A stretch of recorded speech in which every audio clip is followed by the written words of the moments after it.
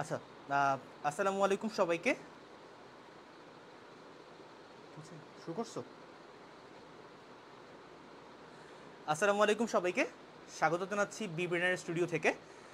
আজকে আমরা জাহাঙ্গীরনগর বিশ্ববিদ্যালয়ের উপরে যারা তোমাদের পড়ার তোমাদের এত আগ্রহ, জাহাঙ্গীরনগর বিশ্ববিদ্যালয় তাদের স্বপ্ন, তাদের হচ্ছে রাতে দিনে ঘুমের স্বপ্ন, সেই জাহাঙ্গীরনগর বিশ্ববিদ্যালয়ের বাংলা সাবজেক্টটা নিয়ে সবার মনের মধ্যে অনেক ভয় রয়েছে, অনেক ভীতি রয়েছে।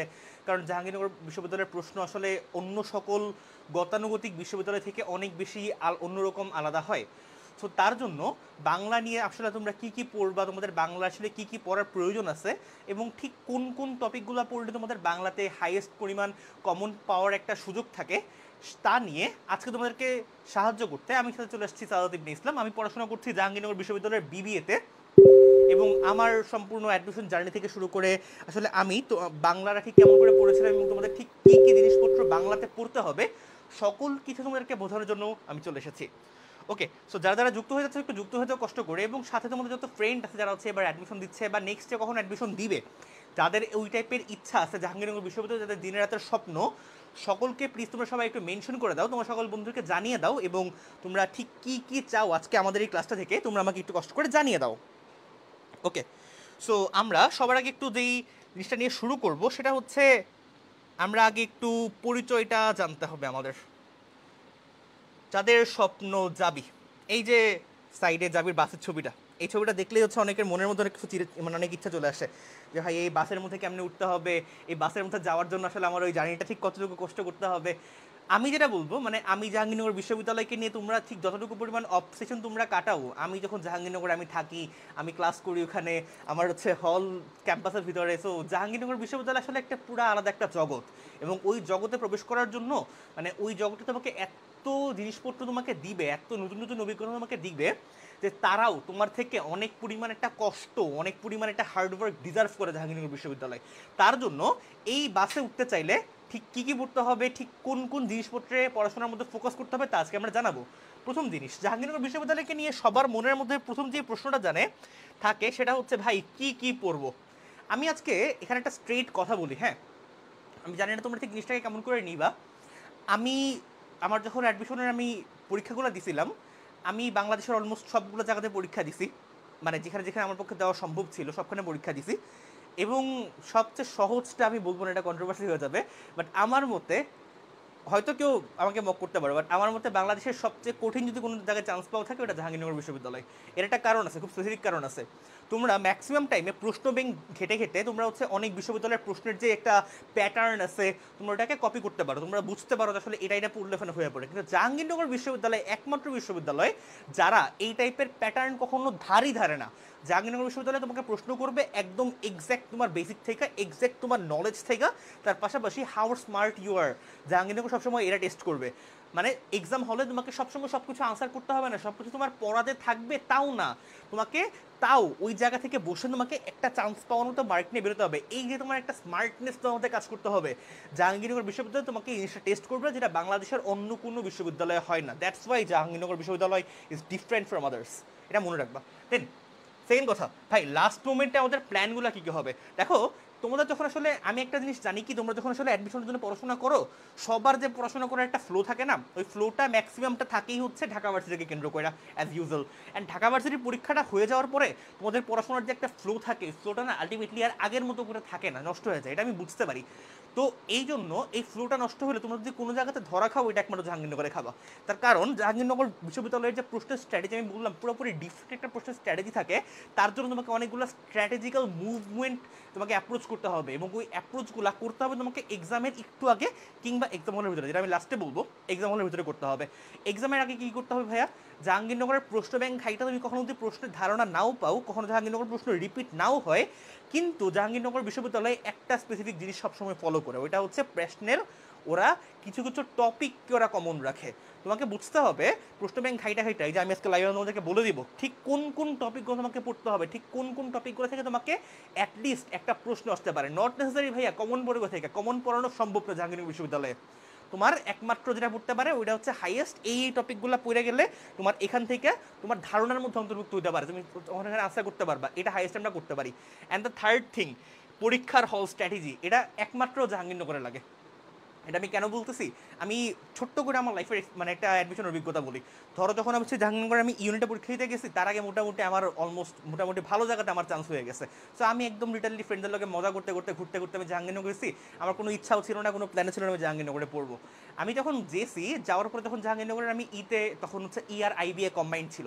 তো আমি হচ্ছে আর আইবিএতে পরীক্ষা দিতে বসছি, অ্যান্ড পরীক্ষা দিতে বসার পরে প্রথমে আমি যে জিনিসটা লক্ষ্য করলাম, ওই পরীক্ষাটাতে প্রথমবারের মতো আমি লক্ষ্য করছি একটা জিনিস আসছে যেটার নাম হচ্ছে বিজনেস জিকে, যেটা কোথাও কখনো আসে নাই।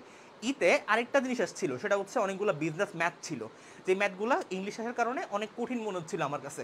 হ্যাঁ, তো আমি কি করলাম, আমি ফার্স্টে চিন্তা করলাম যে হোয়াটস মাই স্ট্রংগেস্ট পয়েন্ট, আমি আমার স্ট্রংগেস্ট পয়েন্টটাকে ফোকাস করবো। আমার স্ট্রংগেস্ট পয়েন্ট ছিল বাংলার জিকে। আমি বাংলা জিকেতে একদম বেশি করে দাগাইছি, বাংলার জিকেতে একদম ফুল মার্কস পাই। তারপরে আমার স্ট্রংগেস্ট পয়েন্ট হচ্ছে ইংলিশ আর আইকিউ, আমি ইংলিশ আর আইকিউ দাগাইলাম। দেন সবার লাস্টে আমার সবচেয়ে উইকেস্ট পয়েন্ট, আমার কাছে মনে হইতো আমার উইকেস্ট পয়েন্ট হচ্ছে ম্যাথ, আমি সবার লাস্টে ম্যাথটা রেখে দিছি। এই যে আমি ম্যাথটা রাখছি, ম্যাথটা আমি এক্সট্রা করে দাগাই নাই, এই জায়গাতে আমি কতগুলো অ্যাডভান্টেজ রয়েছে দেখো। আমার না নেগেটিভ মার্কিং হয়েছে, না আমার এক্সট্রা কোনো প্রেশার নেওয়া লাগছে, আমি খুব শান্তি মতনে পরীক্ষা দিছি। এবং আমার যখন এক্সাম প্রায় শেষ হয়ে গেছে, মানে বাকি সব দাগানো শেষ, মাত্র 15 মিনিট বাকি, 15 মিনিটে আমার 25টা ম্যাথ করতে হইতো। আমি ঠান্ডা মাথায় বসে একদম আরামসে দেখলাম যে এটা পারি। আমি মনে হয় 9টা ম্যাথ করছিলাম, 9টা ম্যাথে আমার পজিশন জাহাঙ্গীরনগর, আমি 6th ছিলাম ইউনিটে। সো এই জিনিসটা হচ্ছে এক্সাম হলের মধ্যে বসে তুমি আসলে কি কি চিন্তা করতেছো, অ্যান্ড তোমার স্ট্রংগেস্ট পয়েন্ট কি, তোমার উইকেস্ট পয়েন্ট কি, এক্সাম হলের মধ্যে আমি কি কি করবো, কি কি না করবো, এই যে একটা স্ট্র্যাটেজি মেনটেন করা, এটা মেনটেন করতে না পারলে ভাই জাহাঙ্গীরনগরের পরীক্ষা দিয়ে খুব একটা লাভ হবে না। ঠিক আছে? সো আমরা হচ্ছে এই মুহূর্তে আস্তে আস্তে পড়াশোনা চলে যাবো। তার আগে হচ্ছে আমরা একটু একটা কমেন্ট নিই। আমাদের সাথে আছে হচ্ছে জান্নাত, যিনি আমাদেরকে জিজ্ঞেস করতেছেন, যিনি আমাকে বলতেছেন যে মেডিকেলের পর পড়ার ফ্লো চলে গেছে। হ্যাঁ, অ্যাকচুয়ালি এটা হয়, আমারও চলে গেছিল। ঢাকা ভার্সিটি পরীক্ষা পরে আমার এমন করে ফ্লো চলে গেছিল। উনি বলতেছে ডি ইউনিটের মডেল টেস্ট কীভাবে দিব। ডি ইউনিটের মডেল টেস্ট দেওয়ার জন্য তোমরা হচ্ছে বি ব্রেনারের যেই অফিসিয়াল ডি ইউনিটের গ্রুপটা আছে, ওই গ্রুপে তোমরা হচ্ছে নক দাও, তোমরা ওখানে জিজ্ঞেস করলেই বা ওখানে পোস্ট করলে তোমাদেরকে সব মেন্টর ভাইয়ারা তোমাদেরকে রিপ্লাই করে বলে দিবে। সেকেন্ড টাইমারদের নাকি 5 কাটেও না ভাইয়া, কেমনি কি? হ্যাঁ, জাহাঙ্গীরনগর বিশ্ববিদ্যালয় সেকেন্ড টাইমারদের কোনো মার্ক কাটে না। এবং আমার বেচারের মধ্যে আমি যে ডেপটে পড়ি, আমার ডেপটের অলমোস্ট 60% হচ্ছে সেকেন্ড টাইমার। আমি সেকেন্ড টাইমার না, বাট আমার ডেপটা 60% সেকেন্ড টাইমার। তো সেকেন্ড টাইমারদের জন্য জাহাঙ্গীরনগর বিশ্ববিদ্যালয় ইজ এ হিউজ অ্যাডভান্টেজ। পরে বলতেছে যে হুমাইরা বলতেছেন মাশাল্লাহ, থ্যাংক ইউ ভেরি মাচ আপু। আচ্ছা, এই তো আমরা তাহলে চলে যাই আমাদের পড়াশোনার দিকে। আমরা আজকে শুরু করতেছি আমাদের বাংলার পড়াশোনা। সবার আগে আমরা যেই জিনিসটা নিয়ে আমাদের পড়াশোনা শুরু করব, সেটা হচ্ছে বাংলার সবচেয়ে ঝামেলার জিনিসপত্র, যেটা জাহাঙ্গীরনগর বিশ্ববিদ্যালয় একমাত্র, সেটা হচ্ছে উচ্চারণের নিয়ম। বাংলা শব্দে অধ্যক্ষ শব্দের শুদ্ধ উচ্চারণ কোনটি? বাংলা শব্দে অধ্যক্ষ শব্দের শুদ্ধ উচ্চারণ কোনটি? যখন আমি এটা তোমার শিখে কেমন করতে হবে, যখন তোমাদের এই টাইপের জিনিসপত্রগুলো আসবে, জাহাঙ্গীরনগরের প্রত্যেকটা ইউনিটে এটা মিনিমাম 2টা করে আসবে, মিনিমাম 2টা করে আসবে। সো তখন তোমার যেটা করতে হবে সেটা হচ্ছে তোমাকে একটু চিন্তা করতে হবে যে আলটিমেটলি এই যে আমরা প্রত্যেকটা শব্দকে আমরা পড়তেছি, প্রত্যেকটা শব্দের অ্যাকচুয়াল উচ্চারণটা কই থেকে আসছে। অ ওকে যখন আমরা উচ্চারণ করি, তুমি দেখবা সিমিলারলি ওর সাথে ও আসে। অধ্যক্ষ, আমরা কিন্তু অধ্যক্ষ বলি না, অধ্যক্ষ। এই যে ও, আমরা ফার্স্টে ও উচ্চারণটা করতেছি, এই ও থেকে ফার্স্টে ও আসবে, আমরা এটা চিন্তা করলাম। তারপরে সেকেন্ড জিনিস, সেটা মনে রাখতে হবে, এখন তোমাদেরকে আমি যেটা ভাইঙ্গা ভেঙে শেখাবো ওই টাইম তোমাদের কাছে নাই ভাইয়া। এখন তোমাদের শর্টকাটটা শিখতে হবে। শর্টকাট নিয়মটা হচ্ছে, যখন এমন করে কোনো উচ্চারণ নিয়ম করতে হবে, সবসময় চিন্তা করবা মধ্যে যতগুলো যুক্তবর্ণ আছে, প্রত্যেকটা যুক্তবর্ণকে আগে ভাঙবা। এখানে কি আছে? ধ আছে, একটা জফল আছে, এটাকে আমরা একটা যুক্ত হিসেবে কনসিডার করলাম। ধ আর জফলাকে আমরা যদি যুক্ত হিসেবে কনসিডার করি, এটাকে ভাঙলে আমরা কি কি পাইতেছি? এটাকে ভাঙলে আমরা ধ পাইতেছি প্লাস ও পাইতেছি এই জফলা হিসাবে। হ্যাঁ, তো এই যে আমরা ভাঙলাম এই ধ প্লাস ও, এটাকে আমরা বসাবো। তাহলে ফার্স্টে আমরা ওটাকে থেকে ও পাইছিলাম, তারপর হচ্ছে এই ধর জন্য আমরা ধ প্লাস ও পাইছি, এই যে ধ প্লাস ও পাইলাম। ঠিক আছে, তারপর হচ্ছে ক্ষীয়, উদ্যক্ষ। ক্ষীয় উচ্চারণ করলে কেমন হয়? ক, ক যোগ মূর্ধন্যস্য আমরা জানি, ক্ষীয় ভাঙলে হয় ক যোগ মূর্ধন্যস্য। এই ক্ষীয়টাকে আবার এই উচ্চারণটাকে একসাথে করলে এটাকে আবার খ হয়ে যায়। উদ্যক্ষ, লাস্ট উচ্চারণ করে উদ্যক্ষ আসতেছে, ক খ খ আসতেছে। এখান থেকে তোমাদেরকে বুঝতে হবে এটার আনসার হচ্ছে এমন করে হবে। এটা ছাড়া উচ্চারণের নিয়ম বোঝা লিটারলি আর কোনো নিয়ম নাই। তোমাদের যেটা করতে পারো তোমরা হচ্ছে মুখস্থ করতে পারো, এছাড়া উচ্চারণের নিয়ম শেখার কোনো নিয়ম নাই।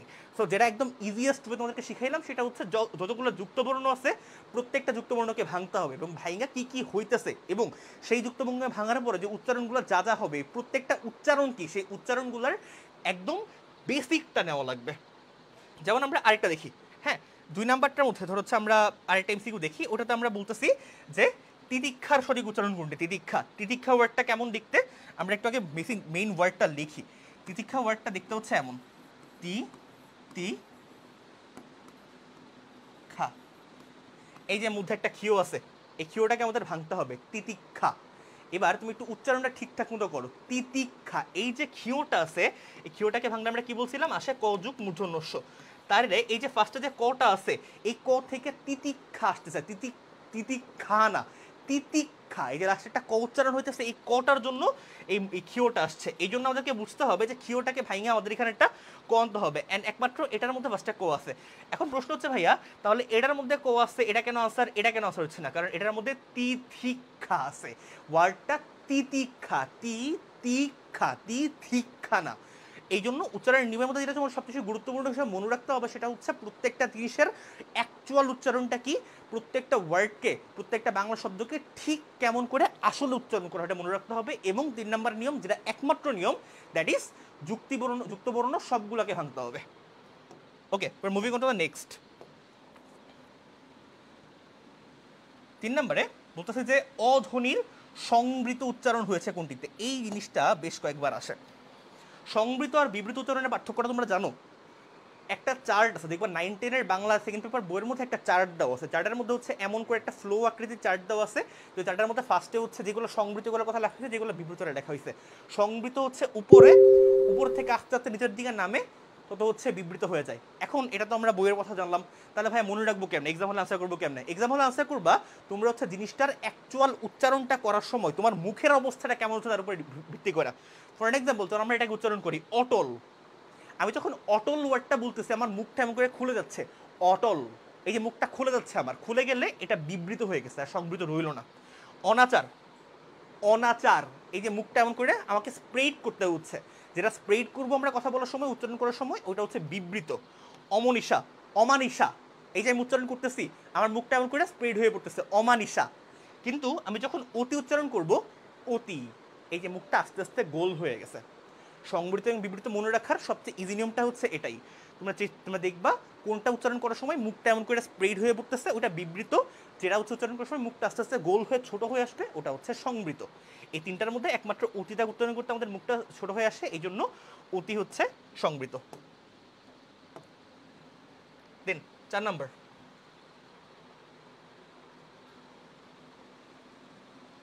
কোন উচ্চারণটি, কোন বানানটি শুদ্ধ, এটা জাহাঙ্গীরনগরে আসে, এটা খুব বেশি করে জাহাঙ্গীরনগরে আসে। মানে আমি এতগুলো কথা আসতে দেখি, প্রত্যেকটা ইউনিটের একটা করে মিনিমাম আসে। এখন কথা হচ্ছে ভাই, এই বানানটি শুদ্ধ আমরা শিখবো কেমনে? আমার জীবনের সবচেয়ে বড় দুঃখের মধ্যে একটা হচ্ছে বানানটি শুদ্ধ খোঁজার, কোনটি শুদ্ধ এটা শেখার কোনো নিয়ম বের করতে পারি নাই। বানান কোনটা শুদ্ধ এটা শেখার জন্য তোমাকে 2টা কাজ করতে হবে। এক হচ্ছে বানান মুখস্থ করতে হবে, 2 নাম্বার হচ্ছে তোমাদের প্রচুর বাংলা বই পড়তে হবে। বাংলা বই না পড়া তোমরা হচ্ছে এই বানান শিখতে পারবে না, কারণ বানানের না স্পেসিফিকলি কোনো নিয়ম নাই যে ভাই দন্ত নন পরে হচ্ছে মানে হ্রস্বইকার হবে, তারপরে দীর্ঘইকার হবে, এই টাইপের বাংলা ব্যাকরণের কোনো নিয়মই নেই। জাস্ট তোমাদের বানানগুলো ঠিক কেমন করে লিখতে হয় এবং ম্যাক্সিমাম টাইম বানানগুলো ঠিক কেমন করে লেখা হচ্ছে তোমাদেরকে এটা লক্ষ্য করতে হবে। তার জন্য তোমাদেরকে প্রচুর বই পড়তে হবে। এবং সেই কথা হচ্ছে ভাইয়া, এমন করে যেসব বানানগুলা খুব বেশি ক্রিটিক্যাল, যেমন এই যে অনুসহ বানানটা, এই বানানটা কেন ক্রিটিক্যাল দেখো, এই যে আমরা অপশনগুলো দেখতেছি, প্রত্যেকটা অপশনের মধ্যে না we have different choice here. For an example, এই যে এটাতে হচ্ছে আমি রুস্যকার দিতে পারতেছি, রুস্যকার দিলে হচ্ছে অনুসহ হইতেছে, আবার দীর্ঘকার দিলে অনুসহ হচ্ছে, আবার কিছু না দিলেও অনুসহ হইতেছে। তো ভাইয়া আবার পরে দেখো যায়, পরে একটা রুস্যকার একটা দীর্ঘকার দেওয়া আছে, মানে অনেক টাইপের জিনিস বানানো যায়। তো তোমাদের যেমন চিন্তা করতে হবে আসলে কোন কোন বানানগুলোর মধ্যে এমন করে অনেকগুলা কার বা অনেকগুলো হচ্ছে জ্যোতিচিহ্নের ব্যবহার হচ্ছে, যেগুলোকে উল্টায় দিলেও, জ্যোতিচিহ্নগুলোকে চেঞ্জ করে দিলেও সেটার অর্থ সেমই থাকে। এমন এমন বানানগুলো তোমাদের খুঁজে বের করতে হবে, এবং খুঁজে বের করে সেই বানানগুলো ঠিক কেমন কেমন করে লিখতে হয় তা একদম ভালো করে পড়ে যেতে হবে ভাইয়া। এছাড়া বানানের নিয়ম শেখার আর কোনো নিয়ম নেই। সো অনুসুয়াতে মনে রাখতে হবে, অনুসুয়াতে ফার্স্টে কোনো কিছু নাই, অনসুয়া, নট অনুসুয়া, অনসুয়া। অনুতে ফার্স্টে কোনো কিছু নাই, তারপরে শুয়াতে দীর্ঘইকার, এটা মনে রাখতে হবে। তারপরে সেম টাইপের একটা বানান, আমি কি বলছিলাম, তোমাদের খুঁজে বের করতে হবে কোনটার মধ্যে একই ধরনের জ্যোতিচিহ্ন ব্যবহার করা হচ্ছে এবং সেই জ্যোতিচিহ্নগুলো চেঞ্জ হয়ে গেলেও উচ্চারণের বা অর্থের খুব একটা পরিবর্তন আসতেছে না। কীর্তিস্তম্ভ, এই যে প্রশ্ন যে ভাইয়া ফার্স্টে রস্যইকার না দীর্ঘইকার, ফার্স্টে রস্যইকার না দীর্ঘইকার, এই টাইপের অনেক উচ্চারণ আছে, যেমন নিচে আমরা আর অনেকগুলো পড়বো। এই টাইপের উচ্চারণগুলোতে তোমাদেরকে মনে রাখতে হবে একদম ভালো করে, একবার দেখে লিটারলি ওয়ার্ডটা মুখস্থ রাখতে হবে যে ফার্স্ট এটা মনে রাখতে হবে, ফার্স্টে রস্যইকার পরে দীর্ঘইকার। কীর্তি, এই যে উচ্চারণ করতে আগে দীর্ঘইকার কীর্তি, তি উচ্চারণটা একটু হালকা করে হচ্ছে, এই জন্য এটা রস্যইকার। এমন করে মনে রাখতে পারো তোমরা, আমি এমন করে মনে রাখতাম কির উচ্চারণ করতে একটু চাপ দেওয়া লাগতেছে বেশি, এই জন্য এটা দীর্ঘইকার দেওয়া হবে। আর কীর্তি টি উচ্চারণ করতে একটু হালকা উচ্চারণ করলে হচ্ছে, এই জন্য এটা রস্যইকার দিয়ে রাখতে হবে। ফার্স্টে রস্যইকার, সরি ফার্স্টে দীর্ঘইকার, পরে হচ্ছে রস্যইকার, এমন করে মনে রাখতে হবে। এবার একটা বানান যেটা নিয়ে আমরা একটু কথা বলতে পারি, অ্যাকচুয়ালি আমরা যেটা নিয়ে কথা বলতে পারি সেটা হচ্ছে ধানমুন। এই বানানটার মধ্যে কোন বানানটা সঠিক, কোন বানানটি অশুদ্ধ। এই ভুলটা ম্যাক্সিমাম জায়গায় করবা তোমরা, আমি জানি এটা করবা। এক্সাম হলে সবাই হচ্ছে, যখন ধরো তোমরা এটা প্রশ্নগুলো পাচ্ছ না, অনেকেই না এক্সাম হলে বসে প্রচণ্ড এক্সাইটেড হয়ে যায় যে ভাই এটা তো পাইরা ফেলছি, এটা তো কমন ফুটে গেছে, অপশন দেখাই অনেকে এমন খুশি হয়ে পড়ে। এটা হওয়া যাবে না, কারণ তোমাকে ভালো করে বুঝতে হবে প্রশ্ন তোমার কাছে কি চাইতেছে। এখন ধরো তুমি হচ্ছে এখানে দেখলা যে নিচের কোন বানানটি, তুমি হয়তো অনেক গোলা পড়ে গেছো, ওই জন্য তুমি নিচের কোন বানানটা দেখে মনে করছো চাইছে মনে হয় কোনটা শুদ্ধটা চাইছে, তুমি ধানমন্ডি দেখে ধানমন্ডি বানানটা ঠিক আছে তুমি আনসার বসা দিলা, পরে বাসায় এসে লক্ষ্য করলা আচ্ছা প্রশ্ন তো অশুদ্ধ লেখা ছিল। এই ভুলটা অনেকে করে, এই জন্য একদম ভালো করে একটা প্রশ্নটা পড়তে হবে, যে প্রশ্নের মধ্যে কি চাইছে, শুদ্ধ নাকি অশুদ্ধ, কি চাইছে তোমাকে এটা চিন্তা করতে হবে, তারপরে তোমাকে অ্যান্সার বের করতে হবে। এবার ধানমন্ডি বানানটা ঠিক আছে, আমরা দেখতেছি রাস্তাঘাটে বেরোলে আমরা ওয়ার্ডটা দেখতে পারি, ধানমন্ডি বানান পুরোপুরি ঠিক আছে। এটাকে চেঞ্জ করে কি করে জানো, এটাকে চেঞ্জ করে অনেক সময় হচ্ছে এমন করে দেয় ধান মন্ডি, এমনি দীর্ঘকার অনেক জায়গায় লেখা ছিল আগের দিন লিখতো, এই ভুল করে তো আমাকে এটা করে দেয়। দুর্নাম, দুর্নামে বানানোর মধ্যে সবসময় দুর্নামের পরে এটা হচ্ছে তৎসম উপসর্গের একটা নিয়মের মধ্যে এটা পড়ে, যেখানে হচ্ছে রস্য উকারের পরে সবসময়, সরি নত্যবিধান এবং সত্যবিধানের একটা অন্তর্ভুক্ত এটা, যেখানে নত্যবিধানের মধ্যে বলা হয় যেগুলো হচ্ছে তৎসম শব্দগুলোর মধ্যে বা শব্দগুলোর মধ্যে রস্যইকারের পরে সবসময় দন্তন্য বসে, নট মূর্ধন্য। দুর্নামের মধ্যে রস্যইকার আছে, তারপরে এই জন্য দন্তন্য বসছে। এটাকে তোমাদেরকে এমন করে কনফিউজ করার জন্য মূর্ধন্য দিয়ে দুর্নাম লিখতে পারে, বাট ভুল করা যাবে না। পরনিন্দা, পরনিন্দা বানানটা কি করে জানো, এমন করে চেঞ্জ করে ফেলে পর নিন দ।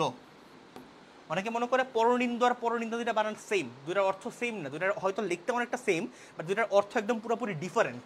অ্যান্ড এখানে কি করে বেনু বানানটা কেন ঠিক আছে, এই যে বেনু, বেনু বানানটাকে তোমাদেরকে কনফিউজ করতে, সরি বেনু বানানটা কেন ভুল, কারণ বেনু বানানটা হচ্ছে রস্যইকার হবে লাস্টে। কেন রস্যইকার হবে, কারণ এটাকে যেটা বলছিলাম নত্যবিধানের মধ্যে লেখা আছে যে কোনো হচ্ছে রস্যইকার এবং রস্য উকার পরে মূর্ধন্য বসে, রস্যইকার এবং এরপরে মূর্ধন্য বসে, তাছাড়া বাকি সব জায়গায় দন্তন্য বসে। যেহেতু এখানে দন্তন্য বসে জিনিসটাকে ভুল করা হয়েছে, বাট এখানে একারের পরে হচ্ছে মূর্ধন্য বসতেছে, এই জন্য এটা মূর্ধন্য হবে, মানে কারণ আগে এখানে একার দেওয়া আছে, নত্যবিধানে বলা ছিল একার এবং ঔকারের পরে মূর্ধন্য বসে, এই হিসাবে এই বেনু বানানটা ভুল ছিল। সো এমন করে তোমাদেরকে না কনফিউজ করে দিবে যে আলটিমেটলি তোমাদেরকে বলছে কি ঠিকটা চাইছে নাকি ভুলটা চাইছে, তোমাদেরকে এমন করে কনফিউজ করে দিতে পারে। সো একটু চোখ খান ভাইয়া খোলা রাখতে হবে এবং তারপরে দেখা দেখে আনসার করতে হবে, কখনোই প্রশ্নকে ভুল বোঝা যাবে না। আমরা ফাঁক দিয়ে একটু কমেন্ট দেখা নিই, কেউ যদি কোনো কিছু জিজ্ঞেস করতে চাও আমাদেরকে কমেন্টে জিজ্ঞেস করতে পারো।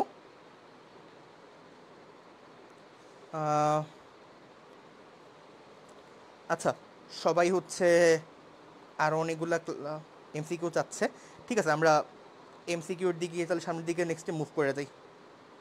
একজন জিজ্ঞেস করতেছে ভাইয়া ক্লাসটা কি রেকর্ডেড থাকবে, হ্যাঁ ক্লাসটা রেকর্ডেড থাকবে, তোমরা হচ্ছে এই পেজ থেকে দেখতে পারবা। সময় একটা সুমু জিজ্ঞেস করতেছে ভাইয়া ক্লাসটা কি জিএসটির জন্য ইম্পর্টেন্ট, হ্যাঁ ক্লাসটা জিএসটির জন্য খুবই ইম্পর্টেন্ট, কারণ হচ্ছে এই প্রশ্নের মধ্যে আমি মানে বাংলা থেকে যত টাইপের প্রশ্ন আসতে পারে সকল টাইপের আমি একটু একটু করে দেওয়ার চেষ্টা করছি। সো তোমরা অ্যাটলিস্ট এই ক্লাস থেকে একটা লাস্ট রিভাইসও বলতে পারো, আবার তোমরা হচ্ছে এই ক্লাস থেকে ঠিক যে মানে কোন কোন টপিকগুলো পড়তে হবে ওই টপিকগুলো কী কী তোমরা তাও বলতে পারবা। এটাই একজন জিজ্ঞেস করতেছে ডি ইউনিটের জন্য কি ইম্পর্টেন্ট এই ক্লাস, হ্যাঁ অবশ্যই, কারণ ডি ইউনিটের বাংলা আসে, 4টা বাংলা আসুক কম আসুক, বাট তোমরা যদি 4টা নাম্বার সিকিউ করতে না পারো, Jahangirnagar is the only place যেখানে 0.25-এর জন্য মানুষজনের সিরিয়াল মেলা পিছিয়ে চলে যায়, কারণ এখানে কম্পিটিশনটা এত পরিমাণ বেশি। সো বাংলাতে ডি ইউনিটটা 4 নাম্বার, তাই বলে ভাই আমরা বাংলাকে হেলাফেলা করবো তা হবে না। তুমি বাংলাতে হচ্ছে মানে একদম মার্ক পাইলা না, তখন আলটিমেটলি তোমার নিজের কাছেও খারাপ লাগবে যে আমি আসলে এত কষ্ট করে সারা জীবন বাংলা পড়ে পড়ে কী করলাম, এই আর কি। চলো আমরা সামনে মুভ করি। এখানে হচ্ছে আমরা আরও বানান গুচ্ছ ঠিক, এই হচ্ছে আরেকটা নিয়ম, এই হচ্ছে আরেকটা টাইপের প্রশ্ন যেটা জাহাঙ্গীরনগরের মধ্যে খুব বেশি করে আসে। অনেকগুলা বানানের দিয়ে রাখে, একই ধরনের বানান দিয়ে রাখে এবং তোমাকে খুঁজে বের করতে হবে যে আসলে কোন বানান গুচ্ছটা ঠিক। এতক্ষণ ধরে আমরা বললাম কোন বানানটা ঠিক কিংবা কোন বানানটা ভুল, এখানে আমরা বলতেছি কোন বানান গুচ্ছটা ঠিক। এবং তোমাদের এটা মনে রাখতে হবে যে এই বানান গুচ্ছটা আসবে, ইউ হ্যাভ টু আন্ডারস্ট্যান্ড যে প্রত্যেকটা বানান গুচ্ছের যে 4টা অপশান থাকবে, 4টা অপশানগুলো সেমই থাকবে, বাট অপশানের বানানগুলোর মধ্যে কোনো একটা পার্টিকুলারলি ভুল থাকবে। সো আমাদেরকে খুঁজে বের করতে হবে। এখন এখানে সবাই যে বোকামিটা করে সেটা হচ্ছে, ধরো আমি হচ্ছে এই বানানটা আমি অপশন টেস্ট করা শুরু করলাম, মুহূর্ত, মূর্ধন্য, গমন, স্মরণ। আমি দেখলাম যেখানে স্মরণ বানানটা হয়তো ভুল আছে, মানে আমি দেখলাম না স্মরণ বানানটা ভুল আছে, আমি মুহূর্ত দেখলাম বানানটা ঠিক আছে, মূর্ধন্য বানানটা ঠিক আছে, দুইটা অপশন ঠিক, দুইটা ওয়ার্ড ঠিক দেখে আমি এটাকে আনসার ঠিক জায়গায় এসে বললাম, বাট গমন বানানো ভুল, স্মরণ বানানো ভুল, তখন তো আর হইল না। সো এই প্রশ্নটা সলভ করার সময় এটা খুব ভালো করে মাথায় রাখতে হবে যে আমার চারটা বানানই ঠিক আছে কিনা বা চারটা বানানই ভুল কিনা, কিন্তু অ্যাজ আমাদেরকে আনসার করতে হবে ঠিক, এখানে দেখতে হবে চারটা বানানই ঠিক কিনা, একটা ঠিক দুইটা ঠিক এটা দিয়ে হবে না ভাইয়া, ভুল করবা। যেটা বলতেছিলাম আমরা, এখানে কোন বানান গুচ্ছগুলো ঠিক। এখন এখানে একটা জিনিস লক্ষ্য করো, মুহূর্ত বানানটাকে 4 ভাবে লেখা হয়েছে, এখানে 2 ভাবে লেখা হয়েছে, এখানে দীর্ঘকার দিয়ে এই দুটাতে এবং এই দুটাতে রস্যইকার দিয়ে লেখা হয়েছে, ঠিক আছে। তো ফার্স্টে আমাদের ঠিক করতে হবে যে মুহূর্ত বানান ঠিক করতে আমরা চারটা অপশনকে কেমন সলভ করবো, আমরা ফার্স্টে একটা একটা করে আগাবো। ফার্স্টে আমরা দেখবো যে এখানে কোনটার মধ্যে কোনটা ঠিক আছে। মুহূর্ত বানানের মধ্যে হচ্ছে ঠিক কোনটা কোনটা ঠিক যায়, মুহূর্ত বানানের মধ্যে ফার্স্টে কি রস্যইকার নাকি দীর্ঘকার এটা আমরা দেখবো, তারপর হচ্ছে মূর্ধন্য বানানের মধ্যে হচ্ছে কোনটা ঠিক যায় এটা দেখবো। এমন করে আমরা চারটা অপশন ইন্ডিভিজুয়াল টেস্ট করে যাবো। ফার্স্টে আমরা দেখি, চলো মুহূর্ত বানানের মধ্যে আমরা জানি মুহূর্ত বানান দীর্ঘকার দিয়ে হবে, সো আমরা বললাম যে এটাও ঠিক আছে, মুহূর্ত বানানটা এটাও ঠিক আছে, এই দুইটা বানান ভুল, আমরা এটা ধরতে পারলাম। সেকেন্ডে আমরা যাবো দেখবো মূর্ধন্য বানানটা কোনটায়। একটা জিনিস মনে রাখবো, আমরা মূর্ধন্য ন লিখি, ওই মূর্ধন্য ন বলতে কিন্তু আমরা এই নয়টাকে বুঝি, রাইট? মূর্ধন্য বলতে কিন্তু আমরা এটাকে বুঝি, কিন্তু এই মূর্ধন্য বানানের মধ্যে কিন্তু দন্তন্য আছে, এটা সবাই মনে রাখবে। এটা অনেকে কনফিউজ হয়ে যায় যে মনে করে ভাই মূর্ধন্য ন দিয়ে দিত বানানটা, মূর্ধন্য লিখি তাহলে মনে বড় মূর্ধন্য দিয়ে হবে না, মূর্ধন্য বানানের সবসময় দন্তন্য হবে, এটা মনে রাখতে হবে, দন্তন্য হবে। সো যেহেতু দন্তন্য হবে তার মানে আমাদের এই অপশনটা অলরেডি আমাদের হাত থেকে কাটা, এটা বাদ চলে গেল। ঠিক আছে কি কি, এরা ঠিক আছে, এরা ঠিক আছে, এই দুইটা কাটা, এটা আগেই কাটা হয়ে গেছে, একটা বানান ভুল, তার মানে ওইটাকে আমরা অ্যাজ অপশন আর কনসিডার করবোই না, কজ চারটাই ঠিক হওয়া লাগবে। সো এই দুটো চলে গেল, বাকি থাকে কি কি, গমন বানান। আমরা জানি গমন বানানের মধ্যে সবসময় দন্তন্য হয়, গমন বানান ঠিক কোনটাই, এখানে মূর্ধন্য ভুল, বাকি তিনটাই ঠিক আছে। সো আমরা এখনো কনসিডার করতেছি তিনটাকে আমরা অপশন হিসেবে। এখন আমরা দেখি যে এখানে একটা বার বানান ভুল হয়ে গেছে, মানে এইটাতে একটা বার মূর্ধন্য বানানটা ভুল হয়ে গেছে, তো আমরা এটাকে আর অপশন হিসেবে কনসিডার করবোই না, এটাকেও আমরা অপশন হিসেবে কনসিডার করবোই না। বাকি থাকে খ আর গ। খ আর গতে আমরা লাস্ট ওয়ার্ডটা দেখবো, স্মরণ বানান মূর্ধন্য, যারা সায়েন্সে পড়ে তারা এই ওয়ার্ডটা অনেক ভালো করে পরিচিত।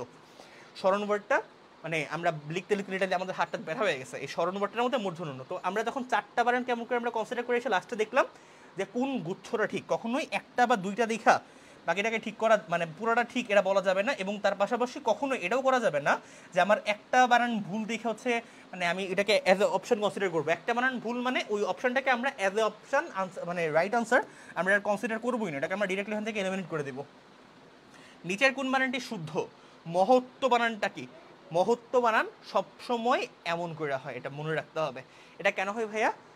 হর পরে কোনো সময় দুইটা তোর সংযুক্ত হয় না, ওইটা মহাত্ম যদি হইতো, ওই মহাত্ম বানানের মধ্যে এই যে মাহাত্ম বানান এখানে লেখাই আছে, আরেকটা ওয়ার্ড আছে এই টাইপের, ওটা হচ্ছে মহাত্ম, ওটা হচ্ছে মহার পরে একটা আকার দিয়ে তারপরে মহত্ব হইছে, এই যে মধ্যে একটা আকার আসছে, অর্থাৎ অবশ্যই পরবর্তীতে আমরা দুইটা তোর সংযুক্ত ইউজ করতে গেলে মধ্যে আমাদের একটা কার লাগবে, কার ছাড়া আমরা ইউজ করতে পারবো না। ফর এন এক্সাম্পল এই মাহাত্ম বানানের মধ্যে আমরা একটা আকার দিয়ে একটা কার আমরা বসাইছি, সো অ্যাজ এ অপশন তখন আমরা এটাকে কনসিডার করতে পারতেছি। সো এটা আমরা মুখস্থ রাখতে পারি অ্যাজ এই খুবই ইজি এক্সাম্পল, মহত্ব বানান হচ্ছে এটা।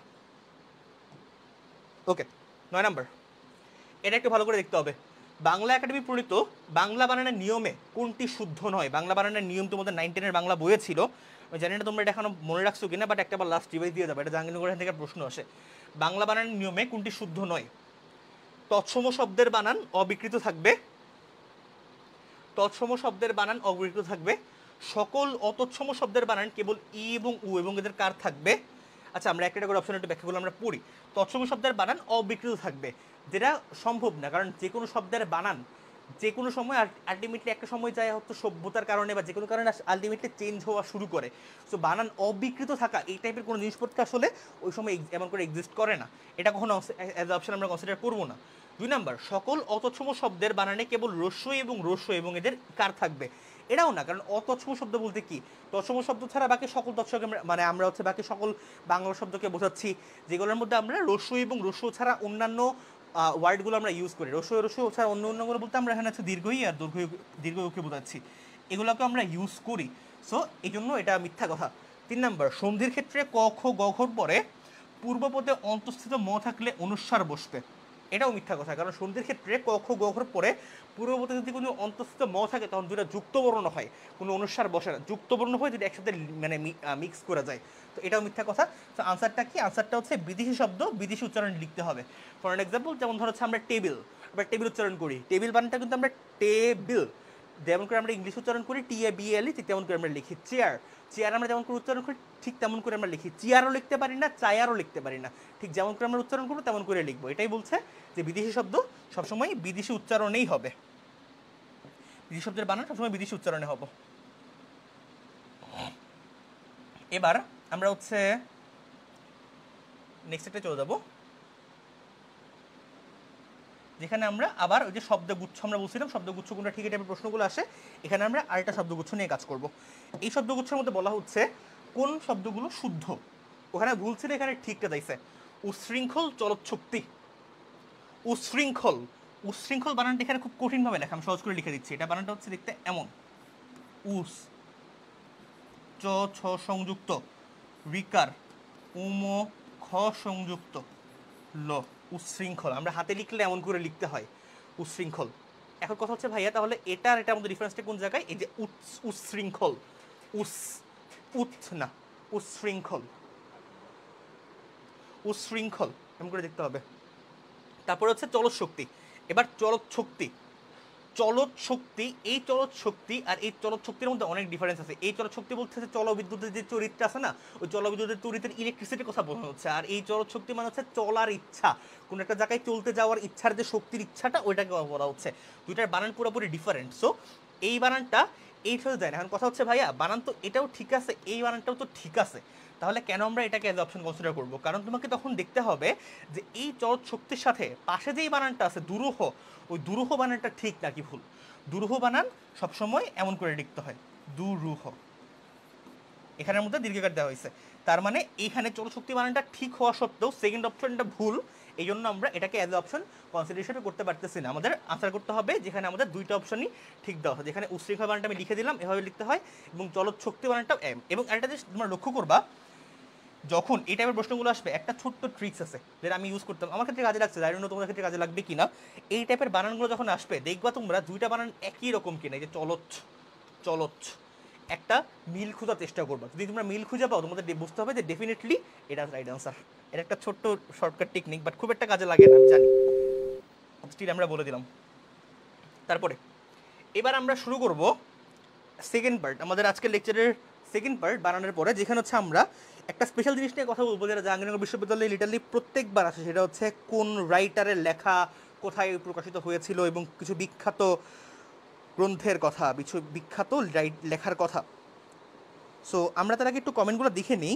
আমাদেরকে কমেন্ট করছে এখন একমাত্র ইশতিয়াক আহমেদ, এখন একমাত্র ভরসা ডি ইউনিট, নাইলে কপালে শনি আছে। না, তোমরা এমন করে চিন্তা করো কেন? তোমরা সবসময় চিন্তা করবা যে আমার কাছে যেটা লাস্ট আনসার, আমি এখানে আমি আমার বেস্টটা এফোর্ট দিব, বিকজ আল্লাহ কখনো তোমার এফোর্টের মূল্য না দিয়ে কোথাও যাবে না। তুমি যখন কষ্ট করবো তোমার কষ্টের মূল্য তুমি কোনো না কোনো সময় পাবাই যায়, তুমি এটা শিওর থাকতে পারো। সো এইটা চিন্তা ভাবনা করো না।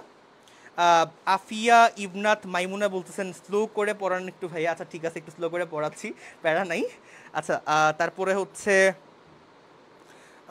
বলা হচ্ছে আমাদের কথাগুলা, যেখানে আমরা বলতেছিলাম যে তোমরা যদি আমাদের এই যে বাংলার ছাড়া অন্যান্য সাবজেক্টগুলো আমাদের যে ক্লাসগুলো হচ্ছে তোমরা সেগুলো জয়েন করতে চাইলে অবশ্যই তোমরা আমাদের টেলিগ্রাম পেজটার লিঙ্ক দিতে দেওয়া আছে, তোমরা ওটা ক্লিক করে তোমরা যুক্ত হয়ে পড়ে যেতে পারো আমাদের সাথে, এবং সেখান থেকে তোমরা হচ্ছে আমাদের নেক্সটের পড়াগুলার আর কি প্রয়োজন তোমরা জানতে পারবা।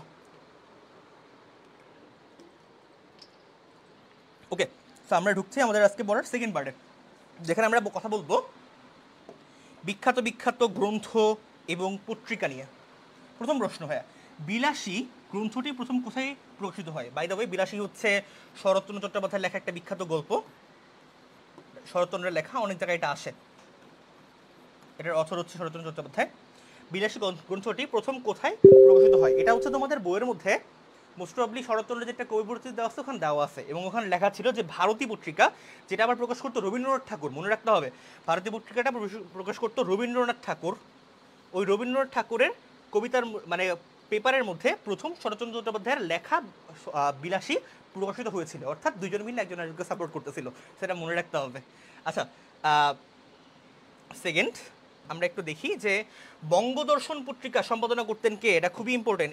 এই পত্রিকাটা খুব বেশি স্পেসিফিকলি ইম্পর্টেন্ট, কারণ এটা তোমরা অনেক সময় হয়তো জিকেটাও দেখতে পারবা যে বঙ্গদর্শন পত্রিকাটা প্রথম একটা বাংলা ভাষায় লিখিত পত্রিকা ছিল, যেটা কোনো একজন সাহিত্যিক রচনা করতো, নাম্বার 1। অ্যান্ড নাম্বার 2 হচ্ছে যেটা একদম পুরোপুরি সাধু ভাষায় রচনা হইতো, একটু মনে রাখতে হবে, সাহিত্যিক রচিত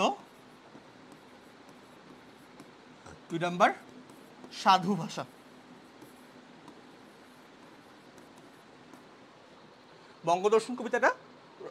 বঙ্গদর্শন পত্রিকাটা সম্পাদনা করতে হচ্ছে বঙ্কিমচন্দ্র চট্টোপাধ্যায়, যাকে আমরা বাংলা গদ্যের জনক বলি, যাকে আমরা বাংলা ঐতিহাসিক উপন্যাসের জনকও বলি। সেই বঙ্কিমচন্দ্র চট্টোপাধ্যায় বঙ্গদর্শন নামে পত্রিকাটা দ্বারা একদম প্রথম কোনো সাহিত্যিক রচিত কোনো পত্রিকা সম্পাদনা করেছিল, নাম্বার 1। এবং নাম্বার 2 হচ্ছে এই বঙ্গদর্শন পত্রিকাটা প্রথম পত্রিকা ছিল যেটাতে সম্পূর্ণ সাধু ভাষা ইউজ করা হয়েছিল। বঙ্গদর্শন সম্পাদনা করত বঙ্কিমচন্দ্র চট্টোপাধ্যায়, একদম মুখস্থ থাকতে হবে, মুখে গড়ায়। আমরা নেক্সট চলে যাই। নেক্সটে সংবাদ প্রভাকর পত্রিকাটা সম্পাদনা করতো কে? সংবাদ প্রভাকর, এটা জাহাঙ্গীরনগরের প্রিভিয়াস কোয়েশ্চেন থেকে আসছে। মোস্ট প্রবলি এটা আমার শিফটে আমার ইউনিটে আসছিল, যেটা আমি অবভিয়াসলি ভুল করছিলাম, এই জন্য এখন ভালো করে তোমাদেরকে দিয়ে দিছি। সংবাদ প্রভাকর পত্রিকাটা সম্পাদনা করতে হচ্ছে ঈশ্বরচন্দ্র গুপ্ত। সংবাদ প্রভাকর পত্রিকাটা সম্পাদনা করতো ঈশ্বরচন্দ্র গুপ্ত, এবং এই সংবাদ প্রভাকর পত্রিকাটা এখনও প্রচলিত আছে। হয়তো আমরা এখন পাই না, বাট তোমরা যদি একটু গুগল করে সার্চ করে তোমরা দেখবা যে পশ্চিমবঙ্গের কিছু সেক্টরে, আসামের দিকে এখনও হচ্ছে এই সংবাদ প্রভাকর পত্রিকাটা এখনও প্রচলিত আছে। আমরা হয়তো বাংলাদেশে তেমন এটা পাই না এখন খুব একটা। এবং এই পত্রিকাটার একটা বিশেষত্ব ছিল, সেটা কি? সেটা হচ্ছে ঈশ্বরচন্দ্র গুপ্ত প্রথম এই পত্রিকাটা সে নিজের হাতে লিখে এবং তার অন্যান্য যত বন্ধু বান্ধব আছে সবাইকে নিয়ে হাতে লিখে সে হচ্ছে পত্রিকাটা প্রকাশ করতো, এবং সেই পত্রিকাটার অনেকগুলো কপি বের করতো।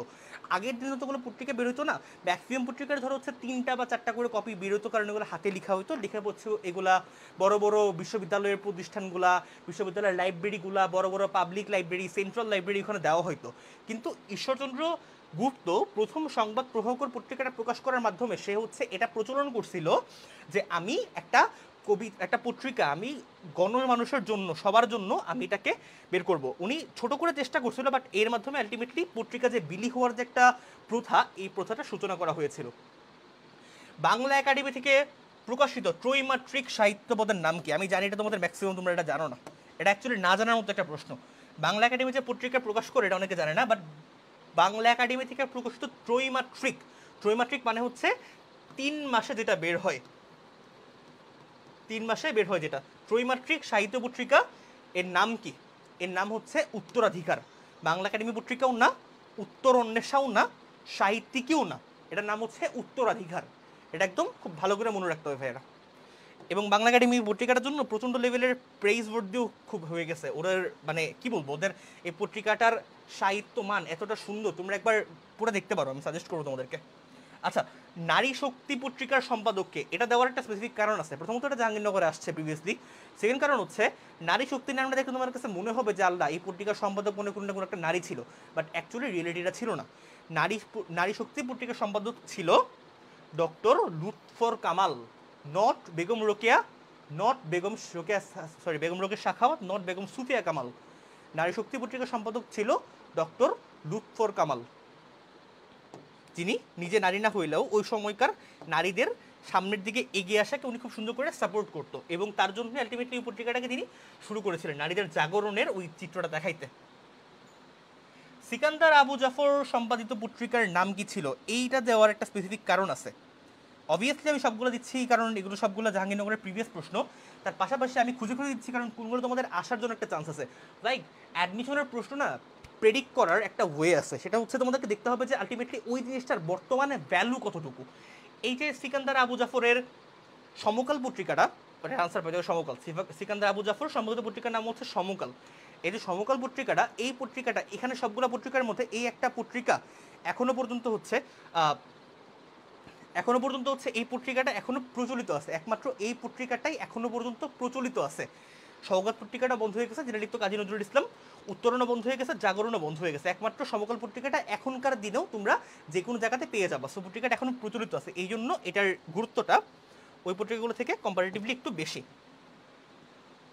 জ্ঞান যেখানে আড়ষ্ট, মুক্তি যেখানে অসম্ভব, জ্ঞান যেখানে আড়ষ্ট, বুদ্ধি যেখানে, জ্ঞান যেখানে সীমাবদ্ধ, বুদ্ধি যেখানে আড়ষ্ট, মুক্তি সেখানে অসম্ভব।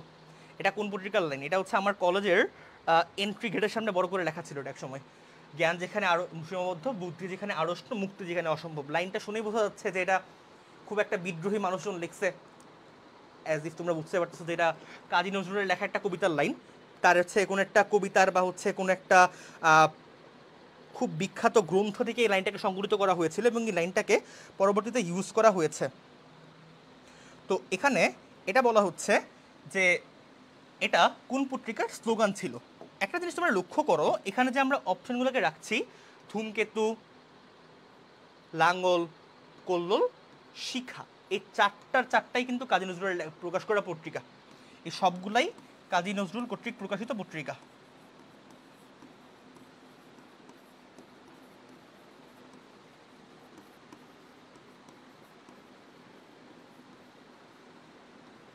সো আমরা এই আনসারটা জানতে গিয়ে আমরা শিখে ফেললাম যে কাজী নজরুল ঠিক তার জীবনে কোন কোন পত্রিকাগুলো সম্পাদনা করেছিল, ধূমকেতু, লাঙ্গল, কল্লোল, শিখা।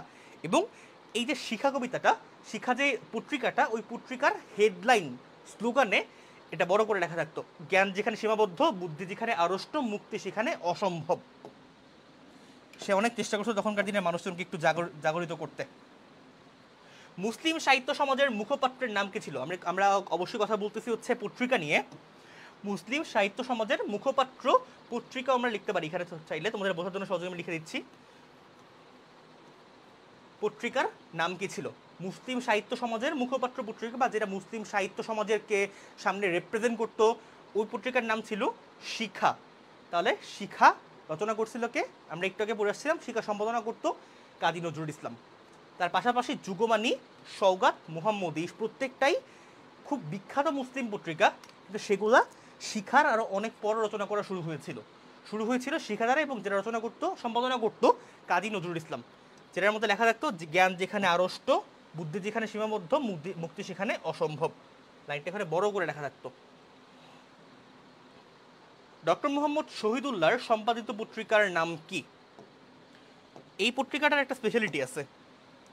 ডক্টর মোহাম্মদ শহীদুল্লাহর সম্পাদিত এই পত্রিকাটার নাম হচ্ছে আঙ্গুর, এবং এই পত্রিকার স্পেশালিটি হচ্ছে ডক্টর মোহাম্মদ শহীদুল্লাহ, যিনি হচ্ছে বাংলা ভাষার উপরে অনেক বিখ্যাত গবেষণার জন্য উনি হচ্ছে বিখ্যাত ছিল, সেই ডক্টর মোহাম্মদ শহীদুল্লাহ তার এই পত্রিকার মধ্যে প্রথম বাংলা ব্যাকরণের যে নিয়মগুলা বা বাংলা সাহিত্যের যেসব নিয়ম উনি আবিষ্কার করছিল, এগুলো নিয়ে ছোট্ট করে একটা আর্টিকেল প্রকাশ করতো। তো মানুষজন তখন আস্তে আস্তে জানতে পারতো যে বাংলা ব্যাকরণের নিয়মগুলো ঠিক কেমন হইতে হবে। আচ্ছা, আমরা একটু কমেন্টে চলে আসি। অনেকে হচ্ছে কমেন্ট করতেছে।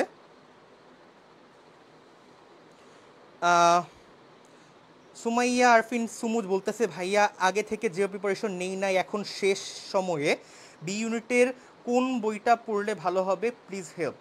আচ্ছা, স্পেসিফিক্যালি কোনো বই আসলে পড়লে তোমাদের জন্য হেল্প হয়ে যাবে তেমন কোনো কথাবার্তা আসলে নাই, তেমন করে আমরা সাজেস্ট করতে পারি না। আমি লিটারলি অনেকগুলো ভ্যারাইটির বই পড়ছি।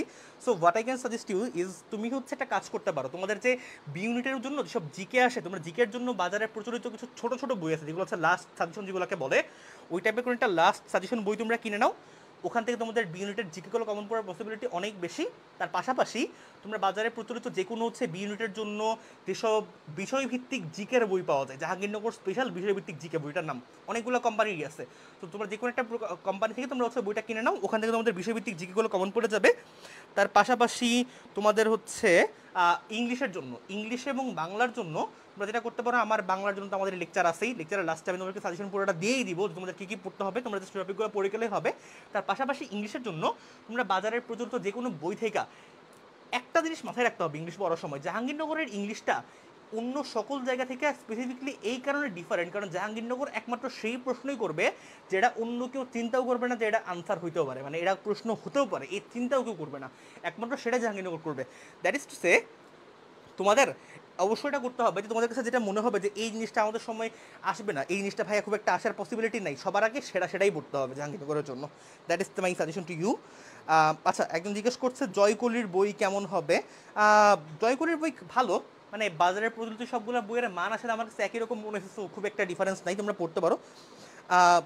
সাদিয়া ইসলাম জিজ্ঞেস করছে এই বাংলা ক্লাসটা কি জেউ ডিউর জন্য? হ্যাঁ, এই ক্লাসটা অবশ্যই জেউ ডিউর পাশাপাশি বি, সি, ই ইউনিট, তোমার সামনে জিএসটি পরীক্ষা আছে, সবগুলার বাংলার জন্য it's a complete suggestion packet. বুশরা আলম জিজ্ঞেস করছে ভাইয়া ডি ইউনিটের জন্য জয়কলি পড়লে হবে? হ্যাঁ, তোমরা পড়তে পারো, মানে বাজারের প্রচলিত সবগুলো বইয়ের কোয়ালিটি সেম, একই রকম প্রায়, আমার কাছে অ্যাটলিস্ট টাইম মনে হয়েছে। সো খুব একটা ডিফারেন্স মেক করে না, তোমরা পড়তে পারো। আচ্ছা, আমরা একটু সামনের দিকে মুভ করে যাই, যেখানে হচ্ছে আমরা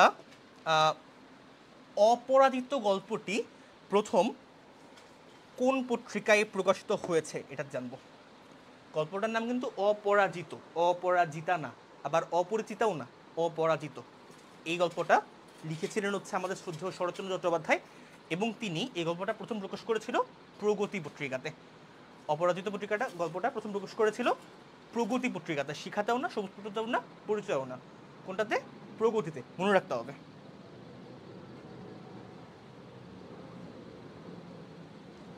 আচ্ছা, ঠিক এই পর্যায়ে আমাদের সংবাদপত্রের পার্টটা শেষ হচ্ছে। তো আমরা নেক্সট পার্টে যাওয়ার আগে আমরা একটু কথা বলবো, কথা বলাটা খুব দরকার। কেন?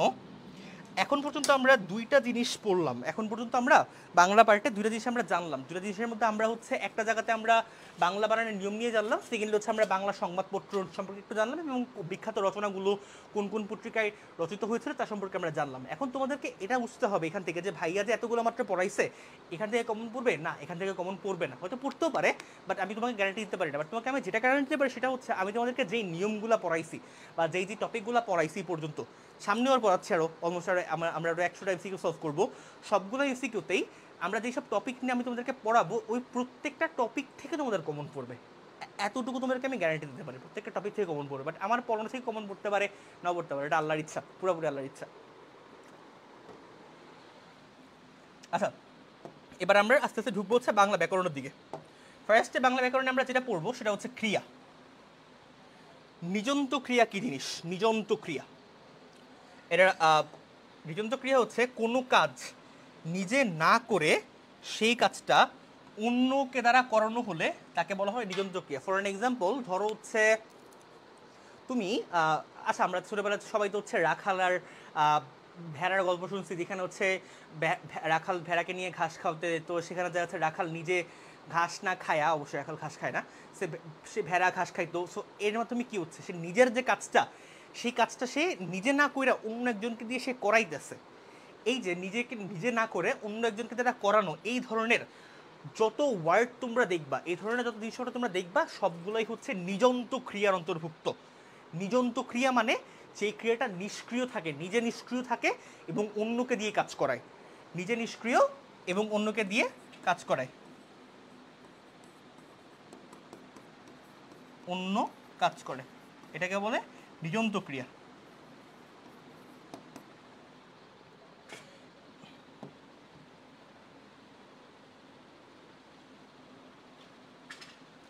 নিচের কোন দুইটি বিশেষণ, জাহাঙ্গীরনগরে এই জিনিসটা খুব ভালো করে আসে, যেখানে ওদেরকে পদ থেকে আসে, যে এটা কোন পদ, ওটা কোন পদ, এমন করে পদ থেকে আসে।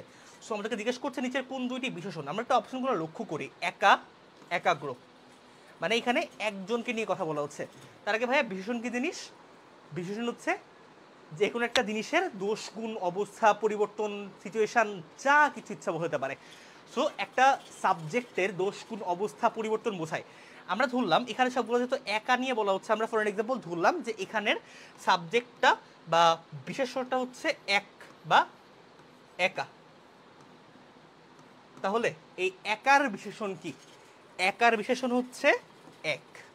একার বিশেষণ এক, কারণ এক একটা সংখ্যা, সংখ্যা দ্বারা একটা অবস্থা বোঝা যায়। আমরা বলছিলাম না দোষ, গুণ, অবস্থা, এক দ্বারা একটা সংখ্যা দ্বারা আমরা একটা অবস্থা বুঝতে পারি, এই জন্য এক। এবং সেকেন্ডলি হচ্ছে একাকী। একাকী মানে কি? আমি নিঃসঙ্গ একাকী অবস্থায় বসে আছি, আমি একলা বসে আছি, এটাও একটা অবস্থা যে আমি এখন একা বসে আছি। এই যে একা থাকার একটা অবস্থা, এই অবস্থাটার জন্য একাকী হচ্ছে একটা বিশেষণ। একাগ্র মানে, একাগ্র মানে হচ্ছে নিজের মনে নিজে মগ্ন থাকা, ওইটা অবস্থার মধ্যে পড়ে না, ওইটা নিজে একটা নাউনের মধ্যে পড়ে। আবার হচ্ছে ঐক্যতাল, ঐক্যতার মানে তো আমরা জানি সমসুর বা সমন্বিত সুর, তোমাদের হচ্ছে বইয়ের মধ্যে একটা কবিতা ছিল এই নামে রবীন্দ্রনাথ ঠাকুরের, ওখান থেকে। সো এগুলা প্রত্যেকটাই নিজে এক একটা বিশেষণ, একমাত্র এক এবং একাকী দুইটা হচ্ছে দুইটা ভিন্ন ভিন্ন অবস্থাকে বোঝায়, এই জন্য দুইটা হচ্ছে এক একটা বিশেষণ। দেশের বিশেষণ কি? জাহাঙ্গীরনগরের বিশেষণটা অনেক বেশি করে আসে। দেশের বিশেষণ কি? দেশের বিশেষণ হচ্ছে দেশীয়। কেন দেশের বিশেষণ দেশীয়? কারণ হচ্ছে দেশীয় দ্বারা, ধরো আমি তোমাকে জিজ্ঞেস করলাম যে ভাই এই তুমি চালটা কিনে আনছো, চালটা কি দেশীয় চাল নাকি হচ্ছে হাইব্রিড চাল? সবাই তো জিজ্ঞেসই করে। তুমি যখন দেশীয় বলবা, এই দেশীয় মানে তুমি হচ্ছে এই জিনিসটার একটা অবস্থা বা একটা গুণ বোঝাচ্ছ যে ভাই এই চালটা একটা দেশীয় চাল, এটা ভালো কোয়ালিটির চাল, একটা গুণ তুমি বোঝাচ্ছ, বা তুমি জিনিসটার একটা অবস্থা বোঝাচ্ছ। এই যে অবস্থা আমরা বোঝালাম, এই অবস্থা বোঝানোর কারণে এটা হচ্ছে বিশেষণ। এখন কথা হচ্ছে ভাই দেশীয় তো এখানেও আছে, বানানের পার্থক্য আছে, হ্রস্বইকার দীর্ঘইকার, দেশীয় বানানে সবসময় দীর্ঘইকারে, মনে রাখতে হবে।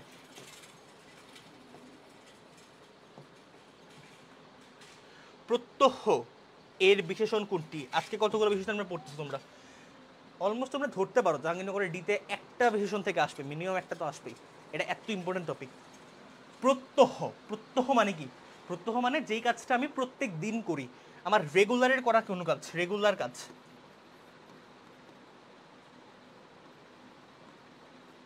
রেগুলার আমরা যে কাজগুলো করি, কাজগুলোকে আমরা প্রত্যহ করি এবং প্রত্যাহিক মানে প্রত্যেক দিন আমরা সেই কাজগুলো করি, এই জন্য এটা প্রত্যাহিক। প্রতিনিয়ত মানে কন্টিনিউয়াসলি করতেছে, এটার কোনো অবস্থা রইল না। প্রাতঃসিক মানে হচ্ছে সকালবেলা উঠে আছে কাজ করা হয়, আর অহরহ মানে হচ্ছে মাঝে মধ্যে করা। বাট অহরহ আর প্রত্যহ দুটো পুরোপুরি বিপরীত। অহরহ নিজেও একটা বিশেষণ, কিন্তু এটা আসলে অহরহ না, কারণ প্রত্যহ আর অহরহ পুরোপুরি দুটোর অপোজিট। আমরা প্রত্যেকদিন সকালবেলা কাজটা করি, এই জন্য এটাকে আমরা প্রত্যাহিক বলি। দৈনিক, আমরা যেমন দৈনিক বলি না, বাংলাতে দৈনিক মানে হচ্ছে আমরা রেগুলার করতেছি, ওই দৈনিকের মতো আরেকটা ওয়ার্ড হচ্ছে প্রত্যাহিক, মানে হচ্ছে রেগুলারিটি। এবার ঋণ শব্দটি কেমন শব্দ? ঋণ, ঋণ কেমন শব্দ? ঋণ কি হচ্ছে বিশেষণ নাকি বিশেষণ নাকি সর্বনাম নাকি অব্যয়? প্রথম কথা হচ্ছে অপশন টেস্ট করলে সবার আগে আমরা অব্যয় বাদ দিয়ে দিব, কারণ অব্যয় হচ্ছে এ, ও, এবং এই টাইপের লিঙ্ক আপ টাইপের জিনিসপত্রগুলো। সো অব্যয় তো এমনি বাদ। সর্বনাম কি? সর্বনাম হচ্ছে নামের পরিবর্তে যা বসে। ঋণ জিনিসটা নিজেই একটা নাম, নিয়মের কোনো পরিবর্তন হয় নাই, সর্বনামও বাদ। ঋণের দোষ কোন অবস্থা? ঋণ নিজে একটা জিনিস, তার কোনো দোষ নাই, তার কোনো গুণও নাই, সে নিজে একটা দোষ পাই দেবে, মানে ঋণ তো দোষী মানুষের জন্য, তো ওই হিসাবে ঋণ হতে পারো। বাট ঋণের গ্রামাটিক্যালভাবে ঋণের কোনো দোষ কোন অবস্থা কোনো কিছু না, এই জন্য ঋণ বিশেষণও না, তাহলে ঋণ হচ্ছে বিশেষ্য, কারণ ঋণ যে একটা ওয়ার্ড, একটা নাম, একটা অবস্থা। এখন আমরা সেকেন্ড আরেকটা পার্টে ঢুকবো, যেই পার্টের মধ্যে আমরা হচ্ছে একটু ক্রিয়া নিয়ে পড়বো, যে ক্রিয়াগুলা সকর্মক নাকি অকর্মক। তার আগে একটু আমরা কমেন্টগুলো দেখে নেই। তোমাদের কারোর কোনো কিছু জানার থাকলে, কোনো কিছু জিজ্ঞেস করার থাকলে, এবং ফ্রেন্ডদেরকে হচ্ছে আমাদের লাইফ সম্পর্কে জানাতে চাইলে তোমরা কমেন্ট করতে পারো, আমি চেষ্টা করবো তোমাদের সবগুলো কমেন্ট দেখার জন্য।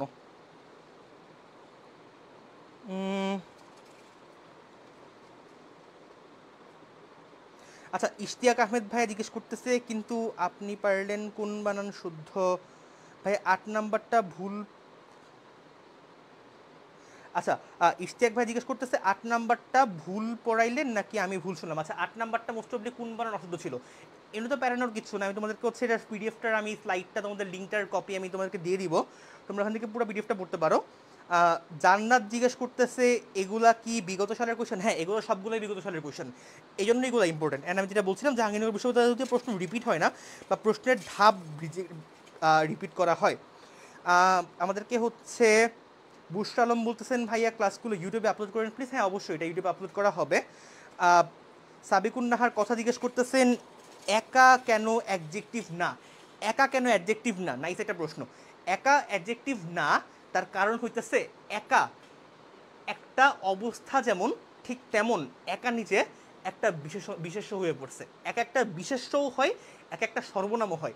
ধরো হচ্ছে আমি তোমাকে জিজ্ঞেস করলাম যে তুমি এখানে বসে আসো, তুমি কেমন আছো? তুমি বলবো আমি একা বসে আছি। এই যে তুমি অবস্থাটা যেমন বলতেছো, আবার আমি এখানে বসে আছি একা, ওই একার জায়গাতে এখানে একা মাঝে মধ্যে অ্যাজ এ বিশেষ্য হিসেবেও কাজ করে, এটা বিশেষণও হয়, বিশেষ্যও হয়। সো এই জন্য ম্যাক্সিমাম টাইমে একাকে বিশেষ্য হিসেবে ধরা হয়। আমাদেরকে হচ্ছে অর্পণ সূত্রধর বলতেছেন, দারুণ ভাইয়া, থ্যাংক ইউ ভেরি মাচ ভাইয়া। ফাহমিদে জান্নাত চৈতি বলতেছেন রেদওয়ান, আচ্ছা রেদওয়ান আফেদ মেনশন করছেন।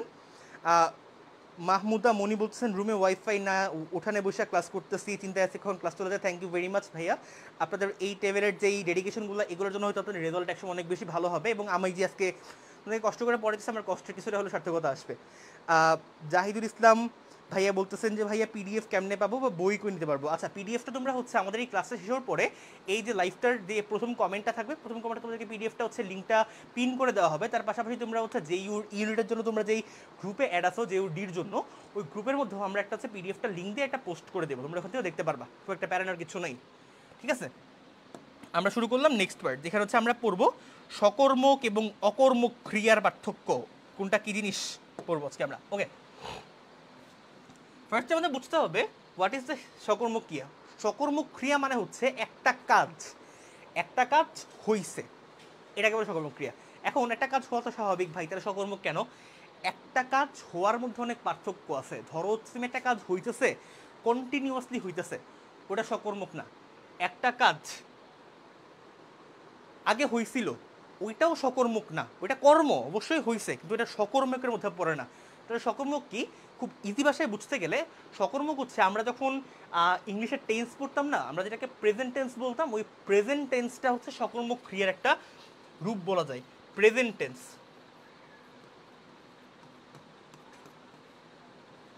প্রেজেন্ট টেন্স যেমন যে একটা জিনিস হইছে, ওই হওয়ার মতো করে যেমন হইতো ঠিক তেমন করে সকর্মক ক্রিয়াগুলো ঠিক তেমন করে হবে। এখানে আমরা অপশনগুলো কি গেছে দেখো, আকাশে চাঁদ উঠেছে, এটাকে আমরা পরে কনসিডার করি, আমরা বাকিগুলো দেখি। চুপ করে থাকো, এখানে তোমাকে চুপ করতে বলা হচ্ছে, তুমি এই মুহূর্তে চুপ করো নাই, তুমি ফিউচারে গিয়ে হয়তো চুপ করবো, তোমাকে চুপ করতে বলা হয়েছে, তুমি এই মুহূর্তে চুপ করো নাই। সো যদি তোমাকে ফিউচারে বলা হয়েছে, যদি তোমাদের ফিউচারের কথা বলা হয়েছে, এই জন্য তোমাদের হচ্ছে চুপ করতে বলা হয়েছে, তুমি ওই মুহূর্তে চুপ করো নাই, এই জন্য কন্টিনিউয়াসলি ওই মুহূর্তে কাজটা সকর্মক আর রইল না, এই জন্য এটা এজ অপশন আমরা কনসিডার করতে পারবো না। আকাশের চাঁদ যেন মাটিতে এলো, আকাশের চাঁদ যেন মাটিতে এলো, আস্তে আস্তে মাটিতে নিচের দিকে নাইমে আসতেছে, এটা ওই কন্টিনিউয়াস ফর্মের মধ্যে পড়ে গেছে। তার জন্য এটাতে প্রেজেন্ট টেন্সের মধ্যে পড়বে, ইনডিফিনিট প্রেজেন্ট। আচ্ছা, এটাকে আমরা একটু ইজি করতে পারি, প্রেজেন্ট ইনডিফিনিট আমি লিখে দিতে পারি। প্রেজেন্ট ইনডিফিনিট টেন্স যেগুলো, এগুলো হচ্ছে সকর্মক ক্রিয়ার একদম আদর্শ এক্সাম্পল। আকাশের চাঁদ যেন মাটিতে নেমে এলো, এটা কন্টিনিউয়াসলি নামতেছে বোঝাচ্ছে, একবারে নাইমা শেষ হয়ে গেছে তেমন না। আরেকটা, শিশুটি কাঁদে, শিশুটি এখনো কন্টিনিউয়াসলি কাঁদতেছে, একমাত্র আকাশে চাঁদ উঠেছে কাজটা করে শেষ হয়ে গেছে, এটা হচ্ছে প্রেজেন্ট ইনডিফিনিটের এক্সাম্পল, এটা হচ্ছে সকর্মক ক্রিয়ার এক্সাম্পল। তাহলে এখানে ক্রিয়াটা কোনটা? ক্রিয়াটা হচ্ছে উঠেছে, একটা জিনিস হয়ে শেষ হয়েছে। প্রেজেন্ট ইনডিফিনিটে আমরা যেমন হচ্ছে মানে প্রেজেন্টের বেস ফর্ম পড়তাম, ওই প্রেজেন্টের বেস ফর্ম এটা হচ্ছে অলমোস্ট কাছাকাছি। এখানে বলা হচ্ছে নিচের কোন বাক্যে প্রযোজক কর্তা রয়েছে। প্রযোজক কর্তা কি জিনিস ভাইয়া? প্রযোজক কর্তা হচ্ছে যেই কাজটা কেউ নিজে না করে অন্য একজনকে দিয়ে করাচ্ছে। প্রযোজক কর্তা হচ্ছে যেই কর্তা নিজে কাজ করে না, কিন্তু তার জন্য অন্য একজন সেই কাজটাকে সংগঠিত করতে পারে, এটাকে বলা হয় প্রযোজক কর্তা। এখানে ছেলেরা ফুটবল খেলতেছে, এখানে খেলতেছে কারা? ছেলেরা, এবং কাজটা ফুটবলটা নিয়ে এসে খেলা শুরু করছে ছেলেরা। সো দুইটা জিনিস একই মানুষ করতেছে, এই জন্য ছেলেরা ফুটবল খেলে, এটা প্রযোজক কর্তার মধ্যে পড়ে না, এটা প্রযোজ্য কর্তা। মুষলধারে বৃষ্টি হচ্ছে, বৃষ্টি নিচ থেকে পড়তেছে, নিচ থেকে একটা কাজ হইতেছে, ওই মুমেন্টে আলটিমেটলি বৃষ্টির জন্য অন্য কারো কোনো ডিফারেন্ট কাজ হয় নাই, একটা কাজই হচ্ছে, মুষলধারে কন্টিনিউয়াসলি বৃষ্টি পড়তেছে, এটাও প্রযোজ্য কর্তা। বিশুদ্ধ ছাত্রদের ব্যাকরণ পড়াচ্ছেন, বিশুদ্ধ নামে একটা মানুষের নাম, বিশুদ্ধ ছাত্রদের ব্যাকরণ পড়াচ্ছেন, বিশুদ্ধ নিজে ছাত্রদেরকে পড়াইতেছে, সে নিজে কাজটা করতেছে, সে নিজে কথাটা বলতেছে, পড়াচ্ছে সে নিজে। কিন্তু একমাত্র রাখাল গরুকে ঘাস খাওয়ায়, এই যে রাখাল গরুকে ঘাস খাওয়ানোর সময় রাখাল গরুকে ওখানে নিয়ে গেছে, নিয়ে ছেড়ে দিচ্ছে, যা তুই গায়ে ঘাস খা। রাখালের জন্য গরু ওই জায়গাতে যায় ঘাসটা খাইতে পারছে। তার মানে একজনের জন্য যখন একটা কাজ সম্পাদিত হয়, তখন তাকে বলা হয় প্রযোজক কর্তা। ওই রাখাল হচ্ছে এখানে সেই প্রযোজক কর্তা।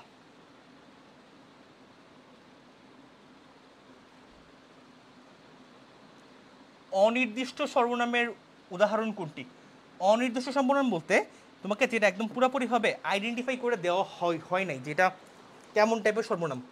ফর এক্সাম্পল, কে মুখোশধারী, এখানে এই যে কে মুখোশধারী, এটার মধ্যে আলটিমেটলি তোমরা কাকে নিয়ে কথা বলতেছো তা নির্দিষ্ট করে দেওয়া আছে, কারণ তোমরা এখানে ওই মুখোশধারী মানুষটা পার্টিকুলারলি কে, তাকে নিয়ে কথা বলা হচ্ছে, সেই মুখোশধারী মানুষটাকে তাকে নিয়ে কথা বলা হচ্ছে, এবং আমরা জানি কথার টপিকটাও সেই মুখোশধারী মানুষটাই, এই জন্য আমরা এখানে সেই মানুষটাকে আমরা একটা সাবজেক্ট ধরতে পারি।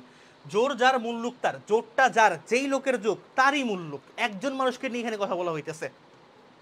সবাই রাগামাটি যাবে, এখানে অনেকজনের নিয়ে কথা বলা হইতেছে, কিন্তু ওই অনেকজন এই সবাইয়ের অন্তর্ভুক্ত, কোনো একটা পার্টিকুলার গোষ্ঠী বা কোনো একটা সম্প্রদায় বা কোনো একটা ফ্রেন্ড সার্কেল, যে কোনো কিছুর অন্তর্ভুক্ত, এই জন্য ওদের মধ্যে সে একজন হইতেছে। কিন্তু একমাত্র চলো কোথাও একটু ঘুরে আসে, যে কোথাওটা দ্বারা তোমরা কোথায় যাবা এটার কোনো নির্দিষ্ট করা হয় না, তোমরা যে কোনোখানে যেতে পারো, একমাত্র এই জিনিসটাকে এখানে নির্দিষ্ট করে দেওয়া হয় না, এই জন্য এটা অনির্দিষ্ট সর্বনাম। পিল সুজে বাতি জলে মিটির মিটির হিটে, ওয়ার্ডটা আমার কাছে খুব ফানি লাগতো যখন আমি এগুলো পড়তাম। পিল সুজে বাটি জ্বলে মিটির মিটির, এটা কোন অর্থে বিরক্ত? এটা হচ্ছে বিশেষণ অর্থে বিরক্ত। বিশেষণ অর্থ কেন? বিশেষণ মানে কি? কোনো একটা জায়গায় কোনো একটা জিনিসের অবস্থান বোঝাচ্ছে। এই যে বাতি যে মিটির মিটির করে জ্বলতেছে, এই মিটির মিটির করে জ্বলাটা একটা অবস্থা, ওই অবস্থাটাকে বোঝাচ্ছে। বাতি কেমন করে জ্বলতেছে? মিটির মিটির করে, ওই অবস্থাকে ডিফাইন করছে, এই জন্য এটা বিশেষণ বোঝাইছে। ঠিক আছে ভাইয়া? দুর্ভাগ্যক্রমে দেশ আবার নানা সমস্যায় জর্জরিত হয়ে পড়েছে। এখানে দুর্ভাগ্যক্রমে কিসের উদাহরণ? এখানে দুর্ভাগ্যক্রমে কিসের উদাহরণ? এখানে আমরা বলতেছি অপশনগুলো দেখো কি কি আছে। অব্যয়ের উদাহরণ, বিশেষণীয় বিশেষণ, ক্রিয়া বিশেষণ, আর হচ্ছে বাক্যের বিশেষণ। এখানে বিশেষণটা কোনটা? বিশেষণটা হচ্ছে যে আবদ্ধ হয়ে পড়েছে পুরোটা সমস্যার জন্য। অব্যয় বলতে আমরা কি বুঝছিলাম? এ এবং ওইগুলোকে বোঝায় যেগুলো হচ্ছে দুটো ওয়ার্ডকে লিঙ্ক আপ করে। এখানে ওই টাইপের লিঙ্ক আপ করার মতো কোনো কিছু নাই, এই জন্য এটা অব্যয়ের এক্সাম্পলের মধ্যে এটা পড়েই না, এই জন্য এটা অব্যয় হচ্ছেই না। বিশেষণীয় বিশেষণ বলতে এটা বোঝায় যে এখানে দুইটা ভিন্ন ভিন্ন বিশেষণ একই সাথে কাজ করে। এখানে বিশেষণ একটাই, ভিন্ন ভিন্ন নাই, এই জন্য এটা হচ্ছে না। ক্রিয়া বিশেষণ মানে কোনো একটা কাজকে নামের পরিবর্তন অন্য কোনো ওয়ার্ড দ্বারা ডিফাইন করা হচ্ছে। এখানে ওই টাইপের কোনো ক্রিয়াই নাই, এই জন্য এটা ক্রিয়া বিশেষণ না। তাহলে এটা কি? এটা হচ্ছে বাক্যের বিশেষণ, কারণ এখানে যে বাক্যটা বলা হয়েছে ওই বাক্যের কোনো একটা পার্টিকুলার জায়গার বিশেষণটাকে এখানে উন্মুক্ত করা হয়েছে, এই জন্য এটা হচ্ছে বাক্যের বিশেষণ। এবং এটা একটা খুবই কমন এক্সাম্পল, এটা প্রিভিয়াস ইয়ার কোশ্চেন থেকে এটা আসে, এটা খুবই কমন একটা এক্সাম্পল, যেটা হচ্ছে মানে ম্যাক্সিমাম জায়গাতে এটা আসছে, তো তোমরা এটা একটু মুখস্থ রাখতে পারো। আচ্ছা, এবার হচ্ছে আমরা একটু সামনের দিকে আগাবো, যেখানে হচ্ছে আমরা উপসর্গ নিয়ে পড়াশোনা করব। প্রথমে বলা হচ্ছে উপসর্গটি অপকর্ষ অর্থে কোথায় ব্যবহৃত হয়েছে? অপকর্ষ অর্থে উৎসর্গ কোথায় ব্যবহৃত হয়েছে? তোমরা এটার জন্য যেটা করতে পারো, তোমাদের কাছে যেসব প্রচলিত বাংলা বই আছে সবগুলোতে উপসর্গ ঠিক কী কী অর্থে ব্যবহৃত হয়েছে প্রত্যেকটার কোনো না কোনো একটা এক্সাম্পল দেওয়া আছে, মানে একটা করে ডিফাইনেশন দেওয়া আছে, তোমরা ওখান থেকে এটা মুখস্থ করতে পারো। অপকর্ষ অর্থে একমাত্র উৎকোচের মধ্যে উৎ শব্দটা ব্যবহার করা হয়েছে, অন্য কোনোটাতে ব্যবহার করা হয় না, এই জন্য এটার আনসার উৎ হবে। এটা লিটারলি এটা মুখস্থ করার মতো জিনিস ভাই, এটা বোঝানোর মতো বা শেখানোর কোনো কিছু নাই। তোমাদেরকে এটা দেওয়ার একমাত্র কারণ তোমাদেরকে বোঝানো যে এই প্রশ্নগুলা উপসর্গ থেকে আসে, এই হচ্ছে একমাত্র কারণ, এটা বোঝানোর বা শেখানোর কোনো কিছু নাই। ইতিহাসের ইতি শব্দটি কোন উপসর্গ? এটা একটা ভালো প্রশ্ন, এটা খুব ভালো একটা প্রশ্ন। ইতিহাস শব্দের ইতি শব্দটা কোন উপসর্গ? ইতিহাস শব্দের ইতিটা একটা বাংলা উপসর্গ, কারণ ইতিহাস যে শব্দটা পুরো শব্দটাই বাংলা, বাংলা শব্দে নর্মাল ক্ষেত্রে এসব বাংলা উপসর্গগুলোই ব্যবহৃত হয়। ইতিহাসের ইতি একটা বাংলা উপসর্গ, এটা মনে রাখতে হবে ভাই একটু। এগুলো সবগুলো উপসর্গ হচ্ছে ম্যাক্সিমামই মুখস্থ করার মতো, উপসর্গ পড়ার মতো কিচ্ছু নাই। বামাল শব্দের উপসর্গটি কোন অর্থ নির্দেশ করে? বামাল মানে হচ্ছে তুমি একটা কাজ অনেক জোরে সোরে করতেছো, বেশ জোরে সোরে করতেছো, এই বামালের অ্যাকচুয়াল অর্থটা হচ্ছে জোর সোরের সহিত। এই জোর সোরের শহীদ থেকে আসছে বামালের মাল মানে হচ্ছে জোরে সোরে কোনো কিছু করার, বা মানে হচ্ছে শহীদ, এই শহীদ থেকে শহীদ কোনো কিছু জোরে সোরে করা বা কোনো কিছু অনেক চিল্লাচিল্লি করে অনেক হাবিজাবি করে করা, এই হচ্ছে বামালের বামাল। আচ্ছা, এখানে আমরা আরো একটা উপসর্গ থেকে পড়বো, তার আগে একটু আমরা দেখে নিই যে তোমরা কোনো কমেন্ট করতেছো কিনা। কারো কোনো কিছু জানার থাকলে, কোনো কিছু বোঝা থাকলে ভাই আমাকে কমেন্ট করে জানাতে পারো যে ভাই আমি এটা বুঝি নাই, আমি চেষ্টা করবো তোমাদের সবগুলো প্রশ্ন আনসার দেওয়ার জন্য। ফাহমিদা জান্নাত চৈতি আপু বলতেছেন যে পিডিএফটা কি ভাই টেলিগ্রামে দেওয়া হবে? হ্যাঁ, টেলিগ্রামে দিয়ে দেওয়া হবে, সমস্যা নেই।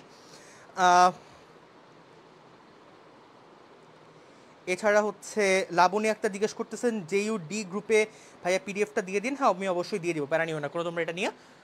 তোমরা হচ্ছে লাইভে যুক্ত থাকো এবং তোমাদের যে কোনো প্রশ্ন তোমরা জিজ্ঞেস করতে পারো, তোমাদের যে কোনো ফ্রেন্ডকে মেনশন করে থাকলে মেনশন করতে পারো। তোমাদের আজকে আমি আসলে জাহাঙ্গীরনগরে কী কী আসতে পারে একটা মোটামুটি ভালো আইডিয়া তোমাদেরকে আমি দিয়ে দিব।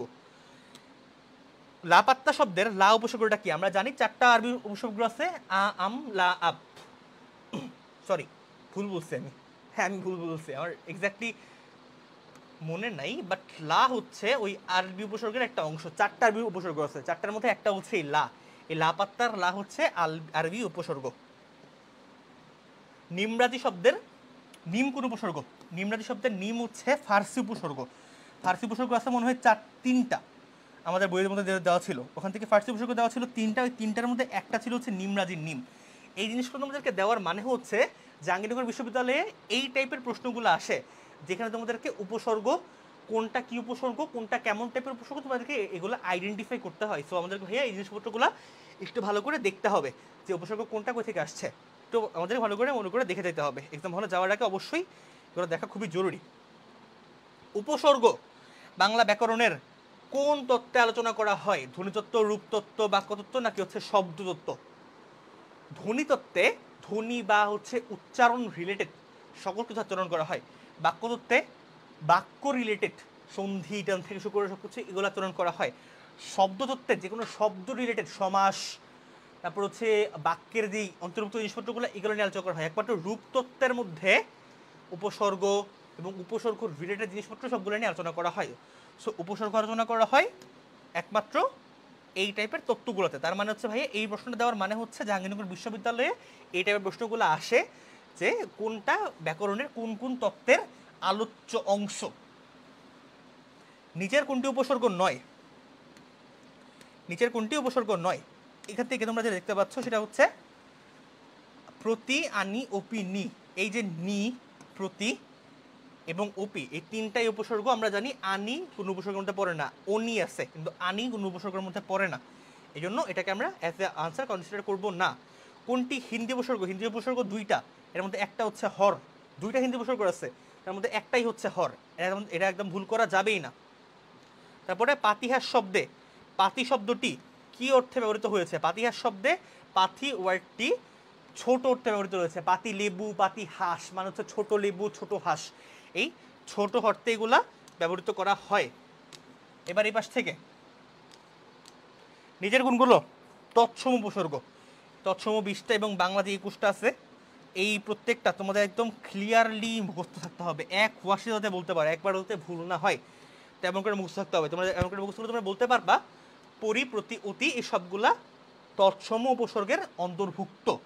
এবং এর বাকি অলমোস্ট সবগুলোর মধ্যে বাংলাও আছে, তৎসমও আছে, বাট একমাত্র এটা সবটাই তৎসম উপসর্গের অন্তর্ভুক্ত। এবার আরেকটা গুরুত্বপূর্ণ টপিক আমরা ঢুকবো আস্তে আস্তে, সেটা হচ্ছে প্রত্যয় এবং প্রকৃতি। প্রত্যয় এবং প্রকৃতি নির্ণয় করে আমরা শিখবো এখন। তার আগে একটু দেখি তোমরা কোনো কমেন্ট করলে, কোনো কিছু জিজ্ঞেস করে থাকলে তোমরা জিজ্ঞেস করতে পারো আমাদেরকে ভাইয়া।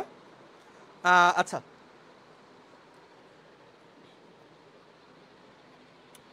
সাবিকুন্নাহার কথা বলতেছেন ভাইয়া 38 নম্বরটা আরেকবার। আচ্ছা, 38 নম্বরটা আরেকবার ওখানে বলছেন, আমি একটু 38 নম্বরটা বের করি।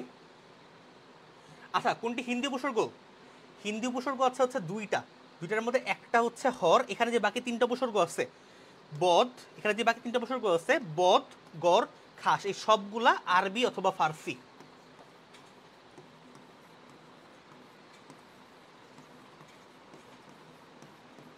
একমাত্র হরটা হচ্ছে হিন্দি উপসর্গ। হিন্দি উপসর্গ দুইটার মধ্যে একটা হচ্ছে হর, বুঝতে পারছো?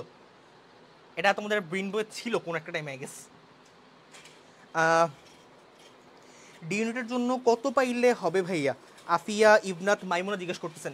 ভাইয়া সত্যি কথা বলতে কি জাহাঙ্গীরনগরের আসলে এই টাইপের তোমরা কোনো কিছু তোমরা নির্দিষ্ট করতে পারো না যে আসলে ঠিক কত পাইলে তোমরা একটা সেফ অপশনে থাকতে পারবা।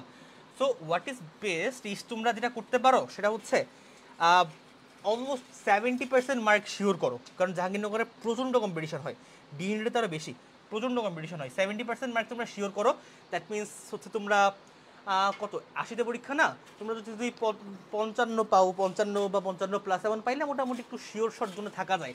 আর জাহাঙ্গীরনগর আসলে এত দূর পর্যন্ত সিরিয়াল যায়ও না, তো খুব একটা চান্স থাকেও না, এটা মোটামুটি শিওর শট নাম্বার পাওয়াই লাগে। ইশতিয়াক ভাইয়া বলতেছেন ভাই বা ভাইয়া গেঞ্জির পিছনে লেখাটা ভালো, মার্কসে শাহিন, অলদে শাহিন। হ্যাঁ, এটা আমার কলেজের আমাদের 15 মিনিটের গেঞ্জি ছিল, সো ওই সময় থেকে এটা পড়তাম আর কি। ওকে, সাবিকুন্নাহার কথা বলছেন, থ্যাংক ইউ ভেরি মাচ ভাইয়া। ওকে, আমরা তাহলে নেক্সটে মুভ অন করি। সবাই একটু যুক্ত থাকো এবং তোমাদের যত ফ্রেন্ড আছে তোমরা সবাইকে একটু মেনশন করে বলে দাও যে ভাই এখানে ক্লাস নিচ্ছে, তোদের বাংলা নিয়ে কোনো সমস্যা থাকলে এখানে আমাকে জিজ্ঞেস করতে পারো। তোমাদের বাংলা নিয়ে এই টপিকের বাইরেও যে কোনো প্রশ্ন এখানে আমাকে জিজ্ঞেস করে আমি আনসার দেওয়ার হাইয়েস্ট চেষ্টা করবো ভাইয়া। ওকে, সো আমরা এখন ঢুকছি আরেকটা জিনিসে, যেটার নাম হচ্ছে প্রত্যয়। প্রত্যয় প্রত্যয় প্রত্যয় খুবই প্যারার একটা জিনিস, এবং আমার কাছে বাংলা ব্যাকরণের দুইটা জিনিসকে প্রচণ্ড কঠিন মনে হয়, একটা হচ্ছে প্রত্যয় এবং একটা হচ্ছে প্রকৃতি। বাট এগুলা শিখার বা মনে রাখার অনেক ইজি নিয়ম আছে, আমরা আজকে ইজি নিয়মটাকে চেষ্টা করবো। একটা জিনিস মনে রাখতে হবে, প্রশ্নটা দেখো, প্রত্যয় যুক্ত হয় নিচের কোনটি সাথে? এটা মনে রাখতে হবে প্রত্যয় যুক্ত প্রত্যেকটা ওয়ার্ডের মধ্যেই, প্রত্যয় যুক্ত প্রত্যেকটা ওয়ার্ডের মধ্যেই অবশ্যই একটা করে ধাতু থাকবে। ধাতু ছাড়া প্রত্যয়যুক্ত ওয়ার্ড হয় না। সো প্রত্যয়যুক্ত একটা ওয়ার্ডের মধ্যে ধাতু থাকবে, এবং এখান থেকে আমরা একটা টেকনিক ইউজ করব, সেটা হচ্ছে প্রত্যয়যুক্ত ওয়ার্ডের মধ্যে যে ধাতু থাকবে এটা আমরা জানলাম। আমরা নেক্সট থেকে যখন আমাদেরকে যতবার বলবে যে প্রকৃতি এবং প্রত্যয় নির্ণয় করো, কৃত প্রত্যয় নাকি তদ্ধিত প্রত্যয় নির্ণয় করো, এগুলো আমাদেরকে জিজ্ঞেস করবে নেক্সটে, আমরা সবগুলোর মধ্যে সবার আগে ধাতুটাকে আইডেন্টিফাই করব, আইডেন্টিফাই করে ওখান থেকে আমরা আনসার দেওয়ার চেষ্টা করব। ঠিক আছে ভাইয়া? ওভাবে আমরা ট্রাই করি। চলো, জলময় এর প্রকৃতি এবং প্রত্যয় কোনটি? আমরা কি বলছিলাম, ফার্স্টে আমরা ধাতু খুঁজে বের করব, সেখান থেকে হচ্ছে আমরা আনসার দেওয়ার চেষ্টা করব। জলময়ের ধাতু কি? ধাতু হচ্ছে, এখানে ধাতু কি কেউ বলতে পারবা? আচ্ছা আমি বোঝাই দিই। প্রকৃতি এবং প্রত্যয় যখন নির্ণয় করতে বলে, তোমরা মনে রাখবা এটা একটা সিকোয়েন্সে আসে। সিকোয়েন্সটা হচ্ছে প্রো যুগ, আচ্ছা আর একটু লেখা দিই, প্রোক যুগ প্রথ, মানে হচ্ছে ফার্স্টে প্রকৃতি আসবে, তারপরে প্রত্যয় আসবে। জলময় ওয়ার্ডটার তার মানে ম্যাক্সিমাম টাইমে যেটা হয়, যে কোনো বাংলা শব্দের প্রথম যে অংশটা, বাংলা অংশটা হচ্ছে প্রকৃতির মধ্যে পড়ে, এবং সেকেন্ড যে অংশটা সেটাকে ভাগ করলে সেটাকে প্রত্যয়ের অন্তর্ভুক্ত করা যায়, সেটাকে প্রত্যয়ের অন্তর্ভুক্ত করা যায়। সো এখান থেকে আমরা এটা বলতে পারি যে আলটিমেটলি জলময়ের যে প্রথম যে অংশটা সেটা হচ্ছে প্রকৃতি, এবং ময় যে অংশটা ওইটা হচ্ছে প্রত্যয়। তাহলে আমরা জলকে প্রকৃতি আমরা আইডেন্টিফাই করলাম, এটা একটু ঠিক আছে। তারপরে ময় তো কোনো প্রত্যয় অন্তর্ভুক্ত না, ময় হচ্ছে ময়ট প্রত্যয়ের অনেকগুলো শব্দ গুচ্ছের একটা ভাগ। ভাই এটাকে আমরা মনে রাখবো। এটা মনে রাখার নিয়ম হচ্ছে ভাইয়া, তোমাদেরকে তোমাদের বইয়ের যে প্রত্যয়ের যে গুচ্ছগুলো দেওয়া আছে, গুচ্ছ অংশগুলো মুখস্থ করতে হবে। তোমাদের এখান থেকে জানতে হবে যে কোনটা কোন অঙ্কের বা কোনটা কোন প্রত্যয়ের অংশের এক একটা করে পার্ট তোমাদের জানতে হবে। সো ময়টা হচ্ছে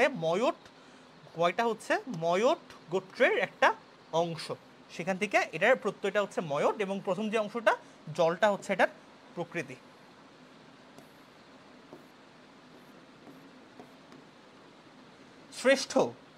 শ্রেষ্ঠ এর প্রকৃতি এবং প্রত্যয় কি কি? আমরা কি বলছিলাম, প্রথম যে পার্টটা সেটা হচ্ছে প্রকৃতির অন্তর্ভুক্ত। শ্রেষ্ঠর শ্রী, এই যে শ্র হচ্ছে প্রকৃতির অন্তর্ভুক্ত, এবং এই যে শ্রেষ্ঠ, আমরা একটা কাজ করি, আমরা শ্রেষ্ঠ জিনিসটাকে একটু আমরা ভাঙি। শ্রেষ্ঠ আচ্ছা একটু ভুল হয়েছে,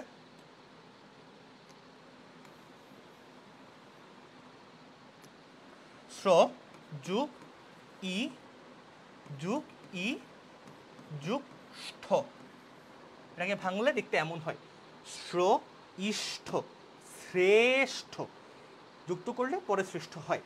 তো এই যে আমরা যেমন করে ভাঙলাম, এই ভাঙা থেকে আমরা এটা বলতে পারি যে ভাঙার পরে যে প্রথম যে পার্টটা ওটা হচ্ছে আমাদের প্রকৃতি, এখান থেকে আমরা বলতে পারি যে হচ্ছে আমাদের প্রকৃতি, এবং লাস্টের যে পার্টটা ওই ইষ্টটা হচ্ছে আমাদের প্রত্যয়। প্রকৃতি এবং প্রত্যয় অ্যাকচুয়ালি খুবই প্যারাদায়ক একটা জিনিস। সো এটা একটু দেখে শুনে পরীক্ষা হলে আনসার করতে হবে, এবং সবসময় চেষ্টা করতে হবে ভাইয়া যেমনি হোক না কেন এটাকে আমাদের ভাঙতে হবে। ভাঙলে আমরা কোনো না কোনোভাবে এটার একটা সলিউশন আমরা কোনো না কোনোভাবে আমরা পেয়ে যাব। শ্রদ্ধাবানের প্রকৃতি এবং প্রত্যয় কি? আমরা কি বলছিলাম, আমরা ফার্স্ট পার্টটাকে ভাঙবো। শ্রদ্ধাবানের প্রথম পার্টটা কি? শ্রদ্ধা। সেকেন্ড পার্টটা কি? বান। এখন কথা হচ্ছে ভাই এটা আনসার ডিরেক্টলি বানই কেন হয়ে গেল, বুতুব কেন হইল না, বা এই বান কেন হইল না? এর কারণ হচ্ছে শ্রদ্ধা, এই যে বানটা, এই বানটা নিজেই একটা প্রত্যয়, বুতুব একটা প্রত্যয়, বান নিজেও একটা প্রত্যয়, এবং এই শ্রদ্ধাবানের এই বানটা এই বান প্রত্যয়ের অন্তর্ভুক্ত। এটা আমাদের 9-10 বা ইন্টারমিডিয়েটের যে আমাদের গ্রামাটিক্যাল পার্টের বইটা, বইয়ের মধ্যে এমন করে লিখাই ছিল। সো ওখান থেকে আমরা এটা জানি যে বানটা হচ্ছে একটা প্রত্যয়, এই জন্য এটা আনসার হচ্ছে এটা, শ্রদ্ধা যোগ বান। উচিত শব্দের প্রত্যয় এবং প্রকৃতি কোনটি? উচিত শব্দের প্রকৃতি এবং প্রত্যয় কোনটি? এখন প্রথমবারের মতো আমরা কি বলছিলাম যে ভাইয়া মনে আছে একটু আগে, আমরা ধাতু দিয়ে আনসার করব। এই প্রথমবারের মতো আমাদের এই প্রত্যয় এবং প্রত্যয়ের মধ্যে আমাদের ধাতুটা কাজে লাগবে। এখন আমরা ধাতু ভাঙবো।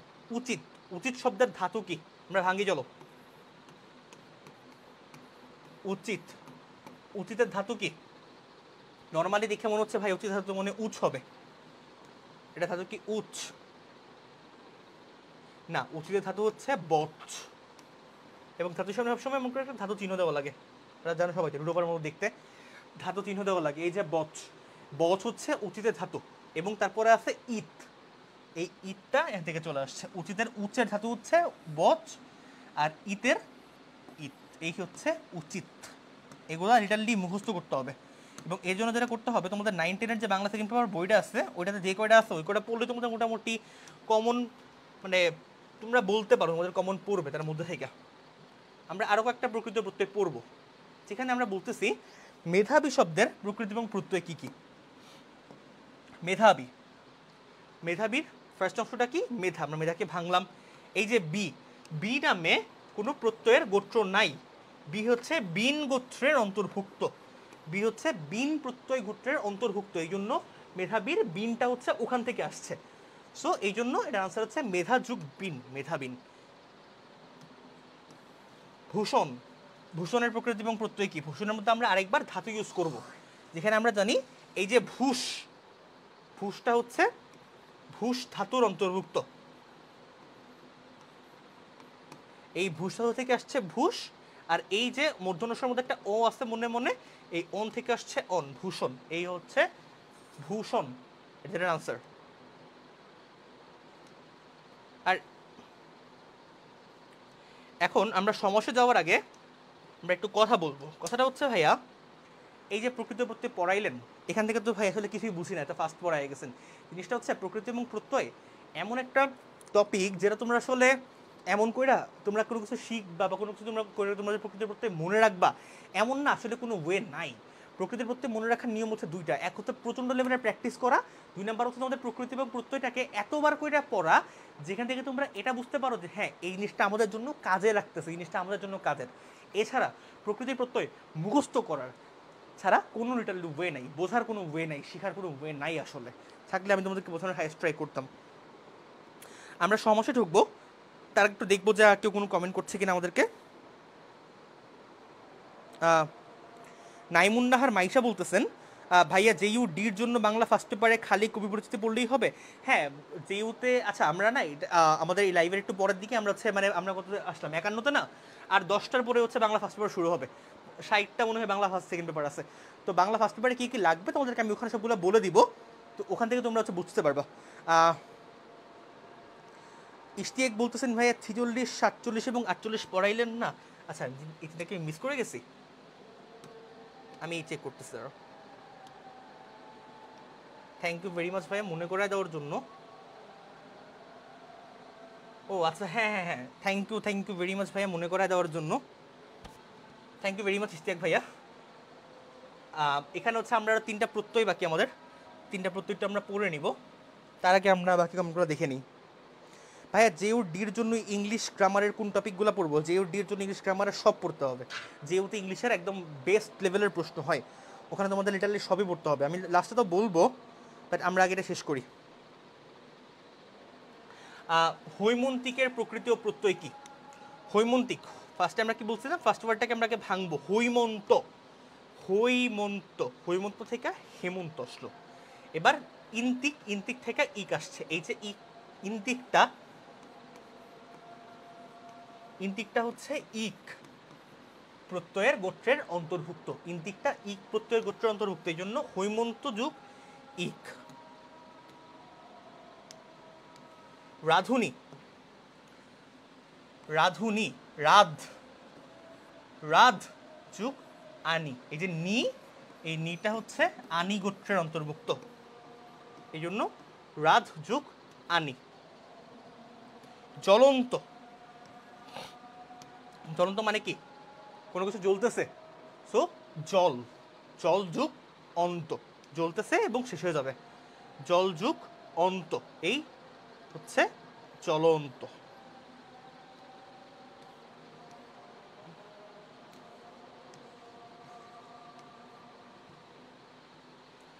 সমাসের সাথে সম্পর্কযুক্ত নয় কোনটি? আমরা সবাই মোটামুটি সমাস পড়ছি, সবাই মোটামুটি সমাস নিয়ে একটা ভালো পরিমাণ আইডিয়া আছে। সমাসের মধ্যে অন্তর্ভুক্ত কোনটা কোনটা বলো? এখানে আমরা দেখতে পাচ্ছি অপশনের মধ্যে আছে বিগ্রহ বাক্য, সমস্ত বাক্য, সমাস বাক্য এবং ব্যাস বাক্য। সমাসের যেই ব্যাস বাক্যটা হয় ওই ব্যাস বাক্যকে বিগ্রহ বাক্য বলে, ওটাকে সমস্ত বাক্য বলে, ওইটাকেই ব্যাস বাক্য বলে। তিনটা একই জিনিস, এটা এটা এবং এটা তিনটা একই জিনিস। একমাত্র সমাস বাক্য বলতে পৃথিবীতে কোনো কিছু এক্সিস্ট করে না, এই জন্য এটা মিথ্যা, এই জন্য এটা সমাসের অন্তর্ভুক্ত নয়।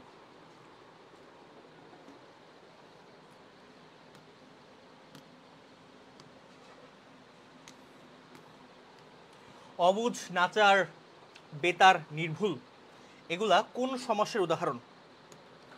এটা বোঝার আছে, এটা ভালো করে বোঝার আছে, এগুলা কোন সমাসের উদাহরণ। এই যে অবুঝ, অবুঝ মানে কি? যে বোঝে না, এটার ব্যাসভাগ্য কি হবে? যে বোঝে না। নাচার কি? যার নাই আচার, যার আচার ব্যবহার নাই। নির্ভুল মানে কি? যার নাই কোনো ভুল। বেতার, যার নাই কোনো তার। এই যে নাই ওয়ার্ডটা বারবার আসতেছে না, তো তোমরা সমস্যা এমন করে ব্যাসবাক্য ক্রিয়েট করবা, মনে মনে নাই আসবে, সবসময় চোখ বন্ধ করে এটাকে নয় বহুব্রীহি জায়গায় দিবা। যেখানে নাই মনের মধ্যে আসতেছে, চোখ বন্ধ করে নয় বহুব্রীহি হবে। এই জন্য ব্যাসবাক্যটা মনে মনে ক্রিয়েট করে নিতে হবে। এবং যতগুলো এমন নেগেটিভ সাইন্সের ওয়ার্ড আছে পুরা বাংলা সাহিত্য মানে বাংলা শব্দ ভাণ্ডারে, সবগুলা নয় বহুব্রীহি। নিচের কোনটি উপপদ তৎপুরুষ সমাসের উদাহরণ? উপপদ তৎপুরুষ, উপপদ এবং পরপদ আমরা এটা বুঝবো কেমনে? এটা বোঝার নিয়ম কি? উপপদ বোঝার নিয়ম হচ্ছে এইটার মধ্যে আলটিমেটলি তোমাকে ঠিক কোন জিনিসটা বোঝাতে চেষ্টা করছে। মাছি মারা, মাছি মারা বলতে কিন্তু মাছি মইরা গেছে ওটা বোঝায় নাই। মাছি মারা বলতে তোমাকে অন্য কিছু মিন করছে। যখন এই জিনিসটা দ্বারা অন্য কিছু মিন করা হবে, এক্স্যাক্ট মিনিংটা ছাড়া, মানে এটা অর্থটা যা হয় তাছাড়া অন্য কিছু মিন করা হবে, এটা হচ্ছে উপপদ তৎপুরুষ। এটা মনে রাখবে, এটা খুব ইজি নিয়ম বলতেছে আমাদেরকে। এগুলো চেনার অনেক নিয়ম আছে, ব্যাকরণগত নিয়ম আছে, বা চেনার সবচেয়ে ইজি নিয়ম হচ্ছে এটা। যখন একটা ওয়ার্ড দ্বারা এক্স্যাক্টলি মিনিংটা না বোঝায় অন্য কোনো মিনিং বোঝাবে, ওইটা হচ্ছে উপপদ তৎপুরুষ উদাহরণ। এবং যদি এক্স্যাক্ট মিনিংটা বোঝায়, ওইটা পরপদ তৎপুরুষ হতে পারে। অনাশ্রিত কোন জাতীয় সমাসপত্রপদ? এটা বহুব্রীহি। কেন বহুব্রীহি কি বলতে পারবা? এর আনসারটা আমি বলবো না, মানে তোমরা সবাইকে আসো নাকি হারাই গেছো একটু আমি চেক করি। অনাশ্রিত কেন হচ্ছে বহুব্রীহির উদাহরণ? কেউ কি জানো এটা লজিকটা? কেউ জানো?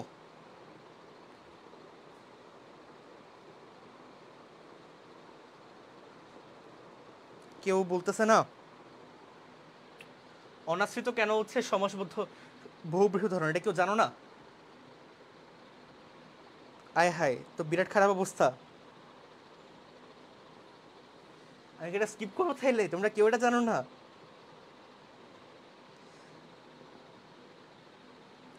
আচ্ছা, একজন সোহানুর রহমান সোহান কমেন্ট করছে, হাতে খড়ি মানে কি হাতে কাঠ বা লাকড়ি নেওয়া, এর মানে তো শিক্ষাদান, তাহলে এটা মনে হয় উপভূত তৎপুরুষ। হ্যাঁ, এক্স্যাক্টলি, এটাই আমি বলছিলাম একটু আগে। প্রত্যেকটা যখন অন্যরকম মিনিং আছে, এই প্রত্যেকটা হচ্ছে উপভূত তৎপুরুষের উদাহরণ। কিন্তু যে সবাই যে কমেন্ট করতেছো অনাশ্রিত কেমন হচ্ছে একটা বহুব্রীহি পদ, তোমরা কি এটা কেউ জানো না? এত কষ্ট পাওয়ার মতো জিনিসপত্র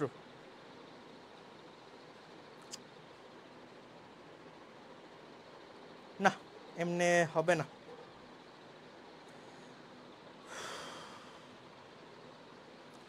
অনাশ্রিত, অনাশ্রিত বলতে কি বোঝাইছে আগে? হ্যাঁ, একজন জিজ্ঞাসা করছে নয় আশ্রিত, একজন বলতেছে নয় আশ্রিত, এটা বহুব্রীহি কিনা। হ্যাঁ, এটা বহুব্রীহি সমাস উদাহরণ হইল, এক্স্যাক্টলি। মেলাক্ষণ পুরো একজনের লজিক দিছে। অনাশ্রিত মানে হচ্ছে নয় আশ্রিত, এটা আমি বলছিলাম যেগুলো হচ্ছে এই টাইপের নয় বোঝায়, সবগুলা নয় বহুব্রীহি সমাসের উদাহরণ। এটা নয় বহুব্রীহি সমাস, ওইভাবে এখান থেকে হচ্ছে এটা অনাশ্রিত বহুব্রীহি হয়েছে। থ্যাংক ইউ ভেরি মাচ যে কমেন্টটা করছে, আমি নামটা দেখতে ভুলে গেছিলাম, সরি। বৃষ্টি Basak, thank you very much. আচ্ছা, আমরা নেক্সট টাইম মুভ করি। অল্পপ্রাণ, অল্পপ্রাণ কোন সমাস? অল্পপ্রাণ কোন সমাস? এটা লজিককে জানো, সমাস তো অনেক পড়ছো, কেউ কি বলতেছো?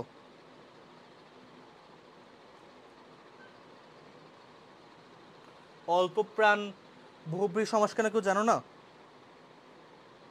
সেম সেম রিজন, নাই বেশি প্রাণ, নয় বেশি প্রাণ, অল্প প্রাণ, নয় বেশি প্রাণ। এই জন্য আনসার ঠিক করলেও লজিক না জানলে তো সমস্যা। এই জন্য এটা বহুব্রীহি, এটা নয় বহুব্রীহি উদাহরণ, এটা হচ্ছে নয় বহুব্রীহি, নয় বহুব্রীহির উদাহরণ এটা অল্প প্রাণ, নয় বেশি প্রাণ। রক্তারক্তি কোন সমাস? এটা লজিকটা ডিফারেন্ট, এটা বলো কেউ। এটা তো নয়ের রিজনে ফেলাতে পারবা না। কেউ কি বলতেছে না, আমি একটু দেখি।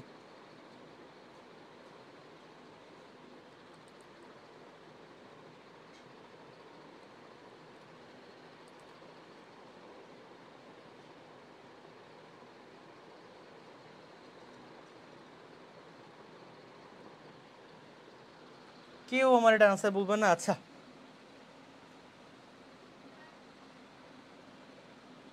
বহুব্রীহি সমাস চিনার একটা সুন্দর ছোট্ট নিয়ম তোমাদেরকে আমি শিখাই দিই আজকে, তোমাদের নেক্সট যখন সময় কাজে লাগবে।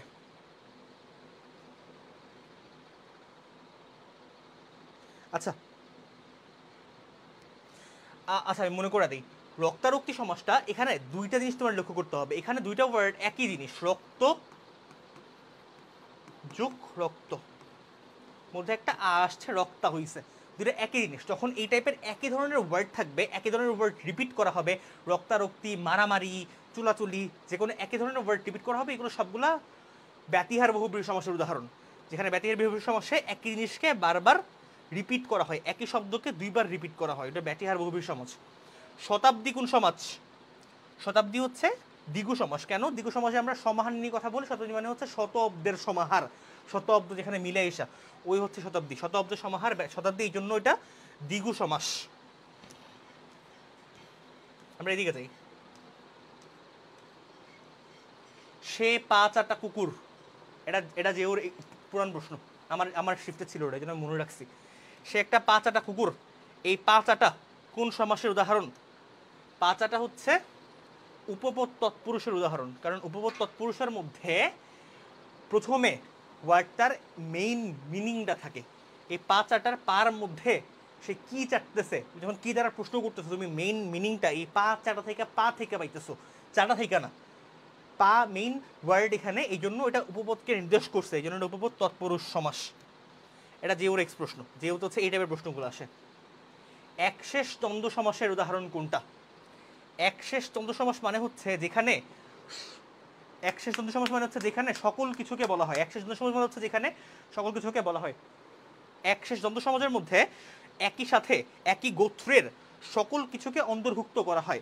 এখানে নরাউ এবং নৌর দুইটা দ্বারা নরগোত্রের দুইটা জিনিসকে, দুইটা আলাদা আলাদা গোষ্ঠীকে অন্তর্ভুক্ত করা হয়েছে। ধুতি চাদর দ্বারা একটা জাতের পোশাককে বলা হয়েছে, কিন্তু আমরা দ্বারা সকলকে বোঝানো হয়েছে, যেখানে এক শেষ হয়ে গেছে সবাই, ওই জন্য একশেষ দ্বন্দ্ব সমাসের উদাহরণ। মেঘলুপ্ত কোন সমাস? এটা খুবই ভালো একটা প্রশ্ন। মেঘলুপ্ত কোন সমাস? এটা তৃতীয় তৎপুরুষ। কথা হচ্ছে ভাই তৃতীয় তৎপুরুষ কেন? চলো আমরা এটা মনে করার জন্য একদম সমাসের লাস্ট পার্টে যাই, আমরা একটা আবার বিভক্তি পড়বো। সবার কি বিভক্তি মনে আছে? তৃতীয় বিভক্তি কি কি সবার কি মনে আছে? হতে থেকে চেয়ে নাকি, নাকি এটা পঞ্চমী? আমি ভুল বললে ঠিক করতে হবে। হতে থেকে চেয়ে তো পঞ্চমী, তাহলে তৃতীয় তৎপুরুষ কি কি, তৃতীয় বিভক্তি কি কি ছিল? কেউ কি কমেন্ট করতেছো? এক্স্যাক্টলি, সাবিকুন্নাহার কথা কমেন্ট করছে। মেঘ দ্বারা লুপ্ত, দ্বারা দিয়া কর্তৃক তৃতীয় সমাস, তৃতীয় বিভক্তি, দ্বারা দিয়া কর্তৃক। এই মেঘ দ্বারা লুপ্ত দ্বারা আছে, এই জন্য এটা তৃতীয় তৎপুরুষ সমাস। পঞ্চমী, সপ্তমী না, তৃতীয়া।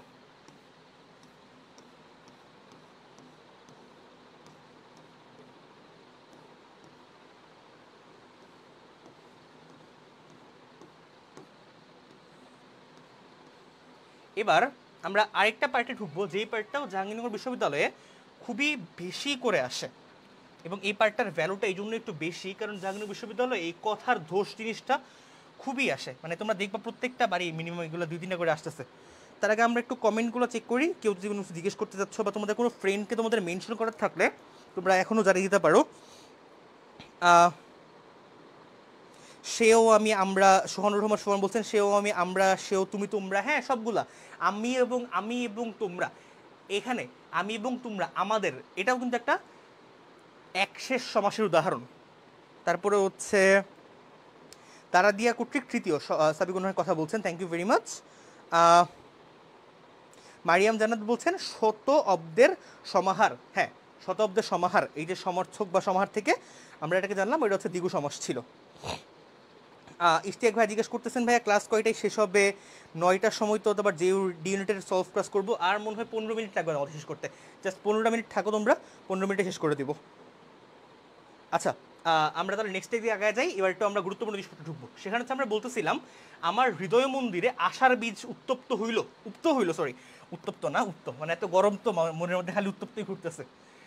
এত আমার হৃদয় মন্দিরে আশার বীজ উক্ত হইল, এই আশার বীজ উক্ত হইল, এই বাক্যটিতে কি দোষ আছে, এটাতে কি ভুল করা হয়েছে? দেখো, আমার হৃদয় মন্দিরে আশার বীজ উক্ত করা হয়েছে।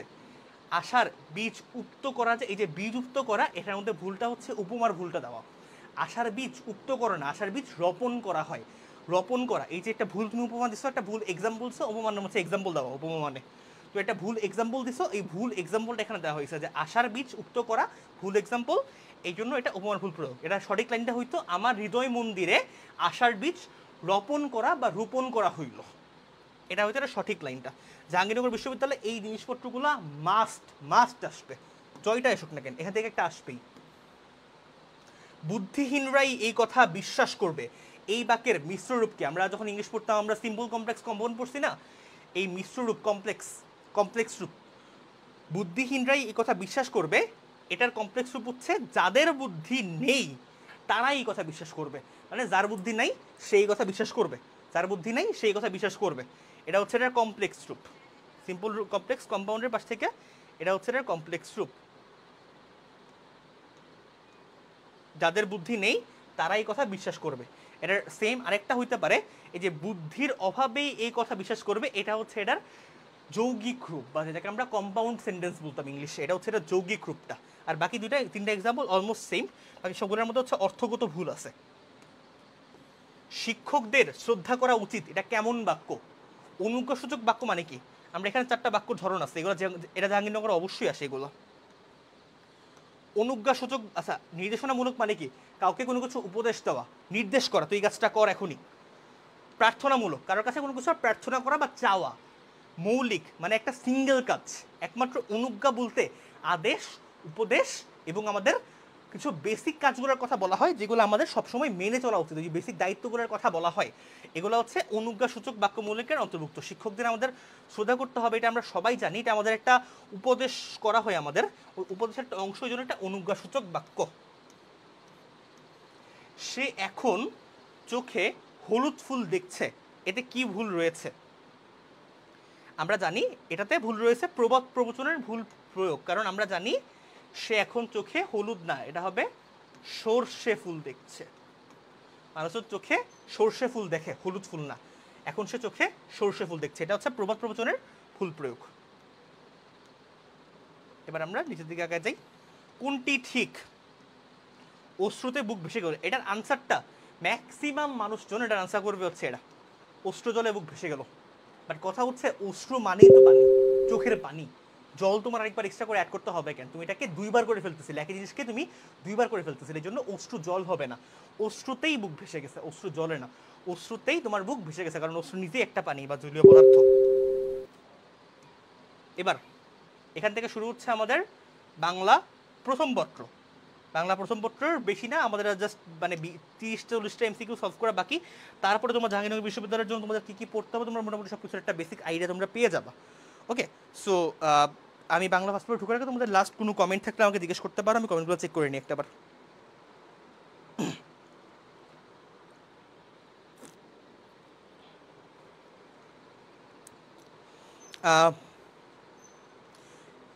বৃষ্টি পোশাক বলছে সর্ষে, হ্যাঁ ওটা সর্ষে ছিল আনসার, দেখাইলাম তো আমি।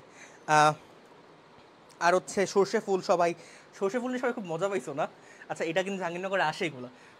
আমাদের ক্লাসের আমরা অলমোস্ট শেষ পর্যায়ে, আর 20 মিনিটও আমাদের ক্লাস শেষ হতে হবে, 20 মিনিটও লাগবে না, 15 মিনিট শেষ করে দিব। এখন থেকে আমরা বাংলা ফার্স্ট পেপার শুরু করবো, বাংলা ফার্স্ট পেপার তোমাদের সময়টা কম লাগবে। সো এই লাস্ট মিনিটের জন্য তোমাদের যত ফ্রেন্ডরা হচ্ছে যুক্ত হতে চায় সবাইকে তোমরা একটাবার জানিয়ে দাও যে আমরা ক্লাসের শেষ পর্যায়ে, এবং লাস্টে এসে আমি বাংলার জন্য কী কী পড়তে হবে এটা টিপিক্যাল একটা সাজেশন তোমাদেরকে দিব আমি। সো বিড়াল কি ধরনের রচনা? বঙ্কিমচন্দ্র চট্টোপাধ্যায়ের বিড়াল কি ধরনের রচনা, এটা একটা খুবই ভালো প্রশ্ন। কেন ভালো প্রশ্ন? সবাই তোমরা বিড়ালটাকে পড়ছো একটা গল্প হিসেবে, তোমরা দেখছো এখানে গল্পে বিড়ালের কথা বলা হচ্ছে, মার্জারের কথা বলা হচ্ছে, কমলাকান্তের কথা বলা হইতেছে, বাট বিড়াল কিন্তু কোনো গল্প না, বিড়াল একটা প্রবন্ধ, এই ভুলটা করাই যাবে না। বিড়াল একটা প্রবন্ধ, বঙ্কিমচন্দ্র চট্টোপাধ্যায়ের লেখা একটা প্রবন্ধ হচ্ছে বিড়াল, একটা গল্প না। এটা আজকে তোমরা নিউজ আনলে আমার কাছে মনে হচ্ছে, বেশ কয়েকজন নিউজ আনছে আমি জানি। আচ্ছা, এবার জাহাঙ্গীরনগর বিশ্ববিদ্যালয়ে বাংলা ফার্স্ট পেপার থেকে সবচেয়ে বেশি যেই পার্টের প্রশ্ন আসে, যেই টাইপের প্রশ্ন আসে, সেটা হচ্ছে এখান থেকে কোন উপন্যাস গুচ্ছ বা কোন লেখাগুচ্ছ বা কোন কোন লেখা বা কোন কোন রচনা কোন রাইটারের, এই টাইপের একটা প্রশ্ন আসে।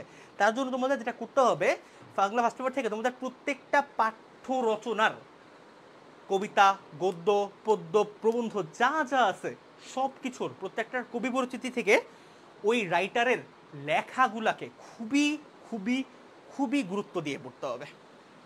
সে কি কি লিখছে। বঙ্কিমচন্দ্র চট্টোপাধ্যায়, এখানে যে আমরা এতগুলো অপশান দিছি, এখানে বঙ্কিমচন্দ্রের লেখা কোনটা কোনটা দেখো। বঙ্কিমচন্দ্রের লেখা হচ্ছে দুর্গেশনন্দিনী বঙ্কিমচন্দ্রের লেখা, চন্দ্রশেখর বঙ্কিমচন্দ্রের লেখা, কিন্তু যোগাযোগ রবীন্দ্রনাথ ঠাকুরের লেখা অন্য। বিষবৃক্ষ, কৃষ্ণকান্তের উইল, দেবী চৌধুরী, সবগুলা বঙ্কিমচন্দ্রের লেখা, এই জন্য এটা আনসার।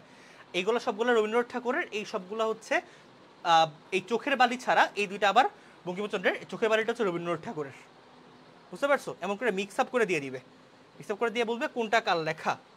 অর্পণা রবীন্দ্রনাথ ঠাকুরের কোন নাটকের চরিত্র? এই প্রশ্নটা দেওয়ার কারণ হচ্ছে তোমাদেরকে বোঝানো জাহাঙ্গীরনগর বিশ্ববিদ্যালয় ঠিক কোন জায়গা থেকে প্রশ্ন করে তোমরা ধারণাও করতে পারবা না।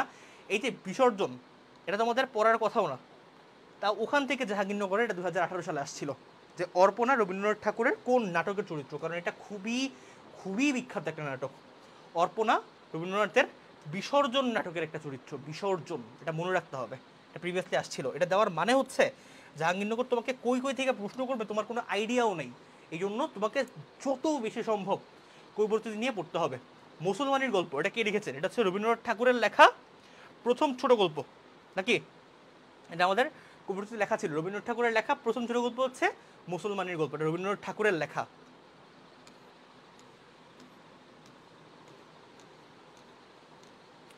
রবীন্দ্রনাথ ঠাকুরের লেখা কৌতুক নাটক কোনটি? বসন্ত একটা প্রেমের নাটক, বিসর্জন একটা প্রেমের নাটক, তাসের দেশ হচ্ছে একটা যুদ্ধভিত্তিক নাটক, একমাত্র বৈকুণ্ঠের খাতা হচ্ছে কৌতুকমূলক নাটক। রবীন্দ্রনাথ ঠাকুরের লেখা, তার জীবন লেখা একমাত্র কৌতুকমূলক নাটক এটাই। চাষার দুঃখ প্রবন্ধে বর্ণিত সিল্ক দোকানের নাম কি? কতটা ডিপ থেকে প্রশ্ন আসে, যাচ্ছে একটাবার চিন্তা করো। এই হচ্ছে জাহাঙ্গীরনগর বিশ্ববিদ্যালয়ের প্রশ্নের প্যাটার্ন, কতটা ডিপ থেকে প্রশ্ন আসে। চাষার দুঃখ প্রবন্ধে বর্ণিত সিল্ক দোকানের নাম হচ্ছে white away ladder, white away ladder. এই যে লাস্টে এটা, এটা মনে রাখতে হবে। এখানে একটা পার্থক্য আছে, দেখতে হবে ভালো করে মনে করে। আমরা সামনের দিকে আগে যাই। বেগম রোকেয়া সাখাওয়াত হোসেনের পারিবারিক ভাষা কি ছিল? এটা হচ্ছে উর্দু, কারণ তখনকার দিনে ওই বাংলার প্রচলনটা শুরুই হয় নাই। বেগম রোকেয়া অনেক আগের রাইটার, তখনকার দিনে বাংলার যে সাহিত্যের যে প্রচলনটা ওটা তেমন করে শুরুই হয় না, এবং তার পরিবার তখন সম্পূর্ণ উর্দু ভাষায় কথা বলতো। একমাত্র সেই বাংলাতে শিক্ষিত হয়ে বাংলা লেখা শুরু করছিল। নিচের কোন রচনা গ্রন্থ বেগম রোকেয়া সাখাওয়াত হোসেনের? বেগম রোকেয়া সাখাওয়াত হোসেনের রচনা গ্রন্থের মধ্যে অন্তর্ভুক্ত হচ্ছে, এই যে একটু লক্ষ্য করো তোমরা এখানে কি কি করবে, সুলতানার স্বপ্ন, পিপাসা, এই দুইটা বেগম রোকেয়ার, কিন্তু প্রেমাঞ্জলি বেগম রোকেয়ার না। এই তিনটার একটাও বেগম রোকেয়ার না। তারাবাই বেগম রোকেয়ার, এই দুইটা না, কিন্তু মতিচুর, পত্তরাগ, অবরোধবাসিনী, এই তিনটাই বেগম রোকেয়ার লেখা। তোমাদের খুঁজে বের করতে হবে কোনটার মধ্যে সবগুলো লেখাই ওই পার্টিকুলার রাইটারের লেখা যার কথা বলা হচ্ছে। নিচের কোন উপন্যাসটি বিভূতিভূষণ চট্টোপাধ্যায়ের নয়? অরণ্যক লেখা মানিক বন্দ্যোপাধ্যায়ের, পথের পাঁচালী অরণ্যক লেখা হচ্ছে বিভূতিভূষণ বন্দ্যোপাধ্যায়ের, পথের পাঁচালীও লেখা বিভূতিভূষণ বন্দ্যোপাধ্যায়ের, ইছামূর্তিও লেখা বিভূতিভূষণ বন্দ্যোপাধ্যায়ের, কাজল লেখা হচ্ছে আখতারুজ্জামান ইলিয়াসের।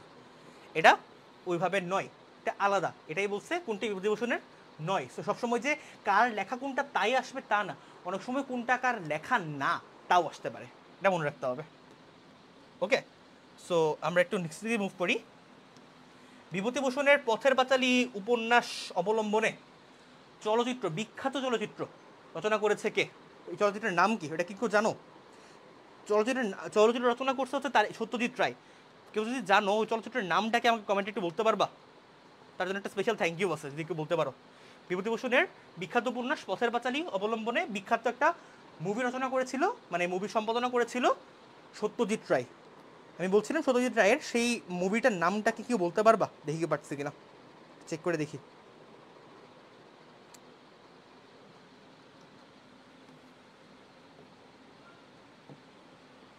কেউ কি বলতেছো না? আচ্ছা, না বললে আমি লাস্টে যাই বইলা দিব, একটু তোমাদেরকে টাইম দিই, ফ্রাই করে দেখো, আমি লাস্টে যাই বলবো। এবার আসো নেক্সটে।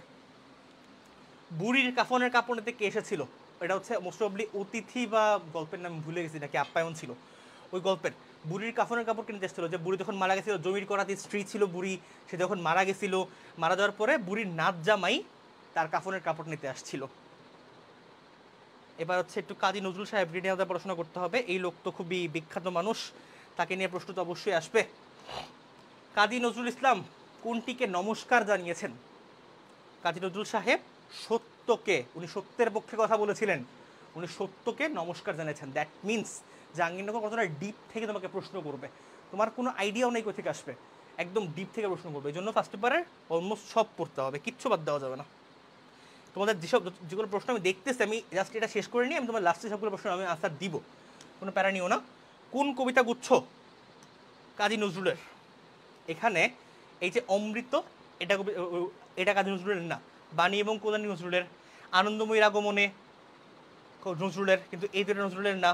এই যে আহ্বানের গাথা নজরুলের, পরিত্রাণ কাব্য তার না, একমাত্র বনগীতি, সুর সাকি এবং সুর শতদল এটাই রবীন্দ্রনাথের। এবং এই দুইটা নামে, এই সুর সাকি এবং সুর শতদল নামে বাংলাদেশের দুইটা খুব বিখ্যাত বিখ্যাত দুইটা শিল্পী গোষ্ঠী আছে, যারা হচ্ছে নাটক করে, গান গায়, খুব বিখ্যাত গোষ্ঠীগুলো আছে এদের নামে। মাঝে মধ্যে তারা মানব প্রেমের কথাও বলে, কিন্তু এতে নেশা ধরে না। এটা কোন গল্পের অংশ? এটা জীবন ও বৃক্ষের অংশ, যেখানে গাছ প্রেমের পাশাপাশি মানুষ প্রেমের কথাও একটা সময় যায় বলা হচ্ছিল। এদের একমাত্র দেবতা অহংকার, এখানে কাদের কথা বলা হচ্ছে? এটা মানুষও সম্ভবত, এটা হচ্ছে জীবন ও বৃক্ষের একটা লাইন। জীবন আর বৃক্ষের মধ্যে এদের একমাত্র দেবতা অহংকার, এদের স্বল্পপ্রাণ, স্থূলবুদ্ধি, জবরদস্তিপ্রিয় মানুষ, অপরের সার্থকতার প্রতি অন্তর সৃষ্টিকারী মানুষ এবং সৌন্দর্য এবং প্রেমের স্পর্শ দ্বারা প্রায়ণী সকলকে নিয়ে এটা বলা হচ্ছে। এই জন্য এটা আনসার সবগুলো। কোন ঔপন্যাসিক, কোন উপন্যাস গুচ্ছ মানিক বন্দ্যোপাধ্যায় রচনা করেছেন? এখানে আবার সেম দেখো, এই যে রাজবন্দি, জবানবন্দি, হিংস্র, দেবচৌধুরী, এগুলো হচ্ছে বঙ্কিমচন্দ্রের। অরণ্যক, পথের পাঁচালী, মৃত্যু ক্ষুধা, এগুলো বিভূতিভূষণের। চট্টি মুন্ডাবতার, 1084 মা, হরিরাম মাহাতো, এগুলো হচ্ছে হাসান ইলিয়াসের। একমাত্র পুতুল নাচের ইতিকথা, পদ্মা নদীর মাঝি এবং জননী, এই তিনটাই হচ্ছে মানিক বন্দ্যোপাধ্যায়ের লেখা। বুঝছো? তো এমন করে তোমাদেরকে আইডেন্টিফাই করে নিতে হবে। আতের খবর বের করার কথা উল্লেখ আছে কোন উপন্যাসে? এটা আছে মানিক বন্দ্যোপাধ্যায়ের পদ্মা নদীর মাঝি উপন্যাস থেকে এটা আসছে। ওয়ান্স এগেইন জাহাঙ্গীরনগর ইউনিভার্সিটি তোমাকে দেখায় দিল যে তারা কতটা ডিপ থেকে প্রশ্ন করতে পারে। এটা তোমাদের পাঠ্য বই অন্তর্ভুক্তও না, স্টিল এখান থেকে প্রশ্ন আসতে পারে। জাহাঙ্গীরনগর বিশ্ববিদ্যালয় তোমাকে দেখায় দিল যে কতটা ডিপ থেকে প্রশ্ন হবে, কত ডিপ থেকে প্রশ্ন হতে পারে। বঙ্গবন্ধু শেখ মুজিবুর রহমান তার অসমাপ্ত, মানে তার আত্মজীবনী লেখা কত সালে শুরু করেছিল? যখন সে 1967 সালে 6 দফার পরে সে জেলে ছিল, জেল খাটার সময় 67 সাল থেকে সে হচ্ছে তার আত্মজীবনী লেখা সে শুরু করছিল। কারাগারের রোজনা মোচা, বঙ্গবন্ধুর আত্মজীবনীর সেকেন্ড পার্ট, ওটা রচনা, ওটার ওই নামকরণটা কে করছিল? এটার নামকরণ করছিল বঙ্গবন্ধুর জ্যেষ্ঠ কন্যা শেখ রেহানা।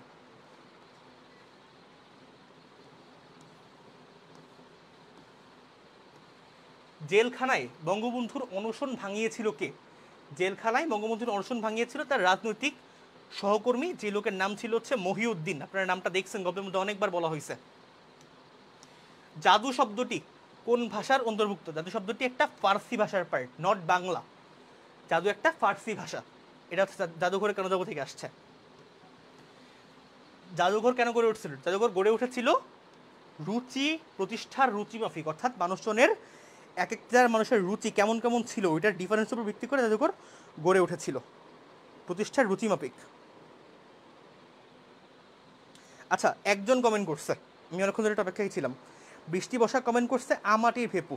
আচ্ছা, এটা আনসার আমাটির ভেপু না, পথের পাঁচালীর উপর ভিত্তি করে বিভূতিভূষণের এই উপন্যাসের উপর ভিত্তি করে সত্যজিৎ রায়ের নির্মিত বিখ্যাত মুভির নাম হচ্ছে অপুর সংসার।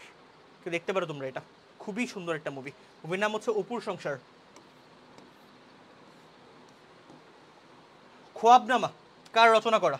আখতারুজ্জামান ইলিয়াস। এটা হচ্ছে আমি যখন জীবনে প্রথমবার অ্যাডমিশনের জন্য পড়তে গেছিলাম, আমার প্রথম অ্যাডমিশনের বিউপির প্রথম প্রশ্ন ছিল এটা, খোয়াবনামা কার রচনা? আখতারুজ্জামান ইলিয়াসের। খুবই জোস একটা প্রশ্ন এটা। নিচের কোনটি আখতারুজ্জামান ইলিয়াসের গল্পগ্রন্থ নয়। আখতারুজ্জামান ইলিয়াস অন্য ঘরে অন্বেষণ লিখছে, জাল স্বপ্নের জাল লিখছে, দোজখের ওমো লিখছে, জন্ম যদি তব বঙ্গে এটা লেখে না, এটা লিখছে হচ্ছে আমাদের মাইকেল সাহেব, মাইকেল মধুসূদন দত্ত লিখছিল এটা। রেইনকোট গল্পে মূলত মুক্তিযোদ্ধার চরিত্রটা কে ছিল? এটা ছিল হচ্ছে নুরুল হুদার শালা মিন্টু। ঠিক আছে, আমরা এরই মাধ্যমে এই পার্টটা শেষ করলাম। এবার আমাদের লাস্ট হচ্ছে 10টা বাকি না ভাইয়া? এই 10টাতে আচ্ছা আর একটা বাকি, আর হচ্ছে একটু আমরা সহপাঠ পড়বো। সহপাঠ থেকে জাহাঙ্গীরনগরে আসে।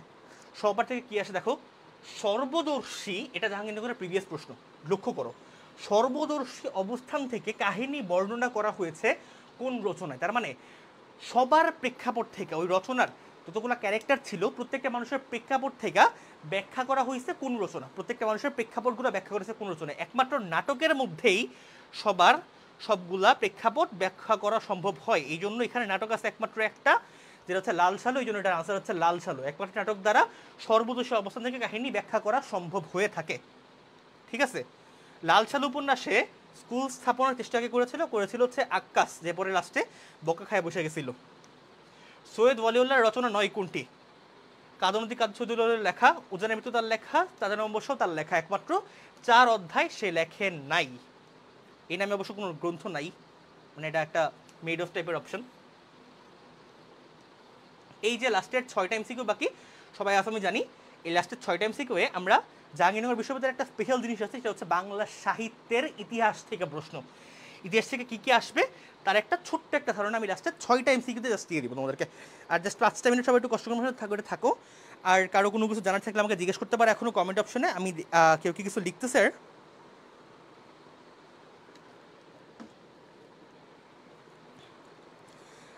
আচ্ছা, সাবিকুন্নাহার কথা বলতেছে দেখি না দেখা কমেন্ট। আচ্ছা সরি, আমি দেখতে পারি নাই, সরি। আচ্ছা তাহলে আমাদের আজকের ক্লাসের স্পেশাল থ্যাংক ইউটা যাচ্ছে হচ্ছে সাবিকুন্নাহার কথার জন্য, সে আমাদের রাইট আনসারটা পারছে। আচ্ছা, so we are the last part of our life, যেখানে হচ্ছে আমরা লাস্ট 6টা এমসিকিউতে আমরা বুঝবো জাহাঙ্গীরনগর বিশ্ববিদ্যালয়ে ঠিক কেমন করে বাংলা সাহিত্য থেকে আসে। চর্যাপদ হচ্ছে বাংলা সাহিত্যের আদি নিদর্শন, একদম প্রথম নিদর্শন। ওই চর্যাপদ হচ্ছে কারা সাধন করতো বা চর্যাপদগুলো লিখতো কারা? ওই যে আমরা লুইপা, কানহুপা, কুকুরিপা অনেকের নাম শুনছিলাম না, এরা সবাই ছিল হচ্ছে বৌদ্ধ সহজিয়া গোষ্ঠীর অন্তর্ভুক্ত। বৌদ্ধদের মধ্যে অনেকগুলো গোষ্ঠী আছে, ওই গোষ্ঠীর মধ্যে একটা হচ্ছে সহজিয়া গোষ্ঠী। তখনকার দিনের ওই সহজিয়া গোষ্ঠীর অন্তর্ভুক্ত যারা ছিল ওরা হচ্ছে প্রচণ্ড জ্ঞানী ছিল। তো ওরা সাহিত্য চর্চা করতে যায়, প্রথম বৌদ্ধ সহজিয়া গোষ্ঠীর ওরা চর্যাপদ, যেটা বাংলা সাহিত্যের আদি নিদর্শন, সেটা লেখা শুরু করেছিল। ঠিক আছে, আলাউলের পদ্মাবতী থেকে পুঁথি সংগ্রহ করেছেন কে? পদ্মাবতী থেকে পুঁথি সংগ্রহ করেছেন। পদ্মাবতী হচ্ছে বাংলা সাহিত্যের মধ্যযুগের নিদর্শনগুলোর একটা, যেখানে পদ্মাবতী নামে একটা হচ্ছে একটা পুঁথির গল্পকথা বর্ণনা করা হয়েছে, এবং সেখান থেকে ঢাকা বিশ্ববিদ্যালয়ের অধ্যাপক ডক্টর আহমদ শরীফ তিনি হচ্ছে এখান থেকে তিনি পুঁথি সংগ্রহ করে সেগুলোকে একত্র করে তিনি অনেকগুলো রচনা প্রকাশ করেছিলেন, যার মধ্যে আমরা প্রথমবারের মতো মধ্যযুগের গ্রাম্য সাহিত্যের যেই চর্চাটা সেটা আমরা বুঝতে পারছিলাম কেমন ছিল। মদিনার গৌরব কেমন সাহিত্যকর্ম? মদিনার গৌরব হচ্ছে মধ্যযুগের আলাউলের লেখাগুলোর মধ্যে একটা খুব বিখ্যাত মদিনা সুন্দরীর পালা, মদিনা সুন্দরীর পালার একটা পার্ট মদিনার গৌরব। ওটা একটা ওই পালাগুলাকে কাব্যের মধ্যে অন্তর্ভুক্ত করা হইতো, বুঝছো? কাব্য, ওই মদিনার গৌরব একটা কাব্যের অন্তর্ভুক্ত, পালা গান কাব্যের ওই অন্তর্ভুক্ত আর কি। আমাদের সর্বশেষ স্লাইড, ব্রজবলি কি জিনিস? ব্রজবলি কি জিনিস? ব্রজবলি বলা হচ্ছে মিথিলা এবং বাংলা আশ্রিত ভাষা। এই মিথিলা মানে আবার হচ্ছে ওই আমাদের মডেল মিথিলা না, এই মিথিলা অন্য মিথিলা। আগেরকার দিনে মানুষজনকে যখন ভাষাগুলোকে ভাগ করা হইতো, ওই ভাগের ভিত্তিতে ভাষাগুলোকে মিথিলা ভাষা এবং হচ্ছে বাংলা ভাষা এই ভাগে ভাগ করা হচ্ছিল। তো ওই দুইটা ভাগ একসাথে মিশায়া ব্রজবলি নামে একটা ভাষার সৃষ্টি করা হয়েছিল, যেই ভাষা থেকে পরবর্তী সময় দেয় আমাদের বর্তমান আধুনিক বাংলা ভাষার উৎপত্তি ঘটেছিল এই ব্রজবলি ভাষা দ্বারা। অর্থাৎ আমাদের আধুনিক বাংলা ভাষার ভিতরে মিথিলা ভাষাও আছে, আমাদের আধুনিক বাংলা ভাষার ভিতরে বাংলার মিশ্রিত ভাষাও রয়েছে। 97th এমসিকিউতে আমরা যেটা পড়বো সেটা হচ্ছে নববৈষ্ণব আন্দোলনের নেতৃত্ব কে দিয়েছিল? নববৈষ্ণব আন্দোলনের মধ্যে যেটা হয়েছিল কাহিনীটা সেটা হচ্ছে হিন্দুদের যে বৈষ্ণব সমাজ আছে সেই বৈষ্ণব সমাজের মধ্যে তারা হচ্ছে বৈষ্ণব সমাজের মানুষজন সাহিত্য চর্চা করবে, ওরা আধুনিক শিক্ষায় শিক্ষিত হবে, এই টাইপের একটা মতবাদ প্রকাশ করছিল এবং ওদেরকে নিয়ে একটা আন্দোলন হয়েছিল। ওই আন্দোলনের নেতৃত্ব দিয়েছিল হচ্ছে শ্রী চৈতন্যদেব। সে হচ্ছে নববৈষ্ণব আন্দোলনে সে নেতৃত্ব দিয়েছিল। এটা জাহাঙ্গীরনগরের প্রিভিয়াস প্রশ্ন। এই যে আমরা লাস্টে 6টা এমসিকিউ পড়তেছি না, এই সবগুলো জাহাঙ্গীরনগরের প্রিভিয়াস প্রশ্ন। And that just shows you Jahangirnagar কই থেকে প্রশ্ন করতে পারে। You don't have any idea কত ডিপ থেকে প্রশ্ন করতে পারে। সো সব সাইড থেকে পড়তে হবে। 99 নম্বর প্রশ্ন, বাংলা সাহিত্যে মুসলিম যুগে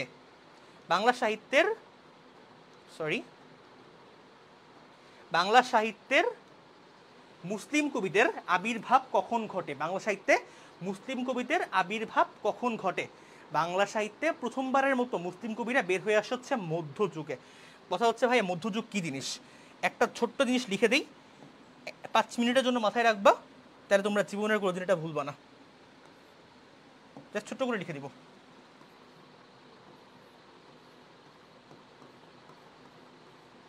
ছয়শো থেকে 1200 এটা হচ্ছে প্রাচীন,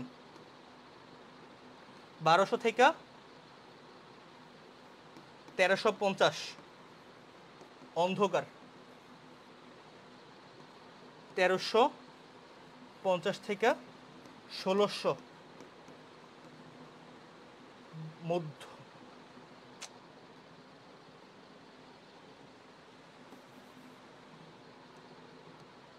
আরে চলে গেছে। আচ্ছা বেড়া নাই, আমি আরেকবার লিখে দিচ্ছি, সবাই একটু লক্ষ্য করো। 600 থেকে 1200 প্রাচীন, 1200 থেকে 1350 অন্ধকার। কেউ কি বলতে পারে আমি কি লিখতেছি এগুলা? কেউ বলতে পারে একটু কমেন্টে লেখো। 1350 থেকে 1600 মধ্য, 1600 থেকে 1800 আধুনিক মধ্য,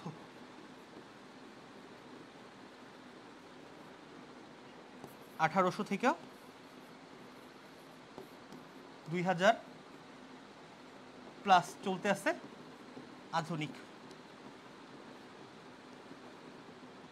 এই যে আমি লিখলাম, সবাই দেখতেছো, এটা পুরোটা হচ্ছে বাংলা সাহিত্যের যুগগুলার সিরিয়ালটা। কেউ কি বুঝতে পারছো আমি যে কি লিখছিলাম? দেখি কেউ কি লিখছে কিনা। ইয়েস, বাংলা সাহিত্যের যুগ, অনেকে লিখতেছে, থ্যাংক ইউ ভেরি মাচ যারা লিখতেছে। বাংলা সাহিত্যের যুগের সিরিয়ালটা হচ্ছে এটা। এবং প্রথমবারের মতো বাংলা সাহিত্যের মধ্যে বাংলাদেশের মধ্যে মুসলিম কবিদের আবির্ভাব ঘটে হচ্ছে এই যে মধ্যযুগের টাইমটা, এই টাইমটাতে, মধ্য এবং আধুনিক বুদ্ধর যে সময়টা, এই 1350 থেকে 1600 এই টাইমটাতে প্রথমবারের মতো মুসলিম কবিদের লেখা রচনা করা শুরু হয়ে থাকে। সর্বশেষ প্রশ্ন আমাদের, কবি গানের প্রথম কবি কে ছিল? কবি গানের প্রথম কবি কে ছিল? অপশনগুলো দেখো, হরু ঠাকুর, ভবানী ঘোষ, নিতাই বরাকি আর গোছলাগুই। কবি গান প্রথমবারের মতো প্রচলন করা শুরু করে গোছলাগুই। এই হচ্ছে 100 নম্বর এমসিকিউ তোমাদের জন্য। এবং এই পুরা জিনিসটা দিয়া তোমাদেরকে সেটা যেটা বোঝানো হইলো, আমি আজকে যেটা তোমাদেরকে বোঝাইলাম সেটা হচ্ছে জাহাঙ্গীরনগর বিশ্ববিদ্যালয়ে আসলে একটা খুবই রিচ টাইপের প্রশ্ন তোমাদেরকে করবে, যেটা তোমরা রিটার্লি এক্সপেক্টও করবে না যে ভাই এখান থেকে প্রশ্ন আসতে পারে, বের হয়ে তোমরা বলবা যে ভাই এখান থেকে প্রশ্ন আসলে ভাবিও তো নেই। এই টাইপের জিনিসপত্রগুলোই প্রশ্ন জাহাঙ্গীরনগর বিশ্ববিদ্যালয় তোমাদেরকে করবে। সো আমাদের করার কাজ কি? নাম্বার 1 কাজ, বাংলা ফার্স্ট পেপারে আমাদের যে পাঠ্য বইটা আছে, পাঠ্য বই থেকে তোমাদের যতগুলো জিনিসপত্র আছে, যতগুলো জিনিসপত্রের কবি পরিচিতি আছে সবগুলো পড়া। ইভেন ইফ ভাইয়া বলতে পারো ভাই এগুলো সিলেবাসে নাই, এগুলো শর্ট সিলেবাসে নাই, এই শর্ট সিলেবাস বলতে কোনো কিছু নাই, সবগুলা কবি পরিচিত পড়বা, সবগুলা কবি পরিচিতি পড়বা। সেকেন্ড কথা হচ্ছে বাংলা সেকেন্ড পেপার থেকে যেগুলো যেগুলো আসতে পারে, আমি এখানে যেসব টপিক নিয়ে কথাবার্তা বললাম প্রত্যেকটা টপিক থেকে তোমরা যত ডিপ টাইপের পড়াশোনা করতে পারো সবগুলো একটাবার দেখে যাবা। এখানে কিন্তু আমি স্পেসিফিকলি কিছু টাইপ নিয়ে কথা বলছি, একমাত্র সেই টাইপগুলো পড়লে তোমাদের মোটামুটি কমন ফলানোর chance almost 90%। Third thing is, আমাদের এই পুরা স্লাইডটার পিডিএফটা তোমাদের এই ভিডিও লাইভের ফার্স্ট কমেন্টে দেওয়া থাকবে পিন করে, তোমরা ওখান থেকে স্লাইডটা ডাউনলোড করতে পারো। স্লাইডটা ডাউনলোড করে তোমরা জিনিসপত্রগুলো পড়ে নিতে পারো এবং তোমরা যে কোনো সমস্যা থাকলে তোমরা আমাকে জিজ্ঞেস করতে পারো। এই তো কথাবার্তা, আর কারো কোনো কথাবার্তা ছিল? ওকে, সবাইকে অনেক ধন্যবাদ যারা যারা আমার সাথে পুরো সম্পর্কে যুক্ত ছিল। আশা করি তোমাদের সামনের অ্যাডমিশনের জার্নিটা এবং তোমাদের এই অ্যাডমিশনের জন্য তোমাদের যে মনের একটা কষ্ট দুঃখ সব ভালো সময়েই থেকে থাক। জাহাঙ্গীরনগর বিশ্ববিদ্যালয়ে চান্স পাও তোমরা সবাই, দেখা হবে ইনশাল্লাহ কোনো একদিন ক্যাম্পাসে। ততক্ষণ মতো সবাই ভালো থাকো, সুস্থ থাকো, এবং যে কোনো সমস্যা হলে ভাইকে আমরা ইনবক্সে নক করতে পারো। ওকে, আল্লাহ হাফেজ, আসসালামু আলাইকুম।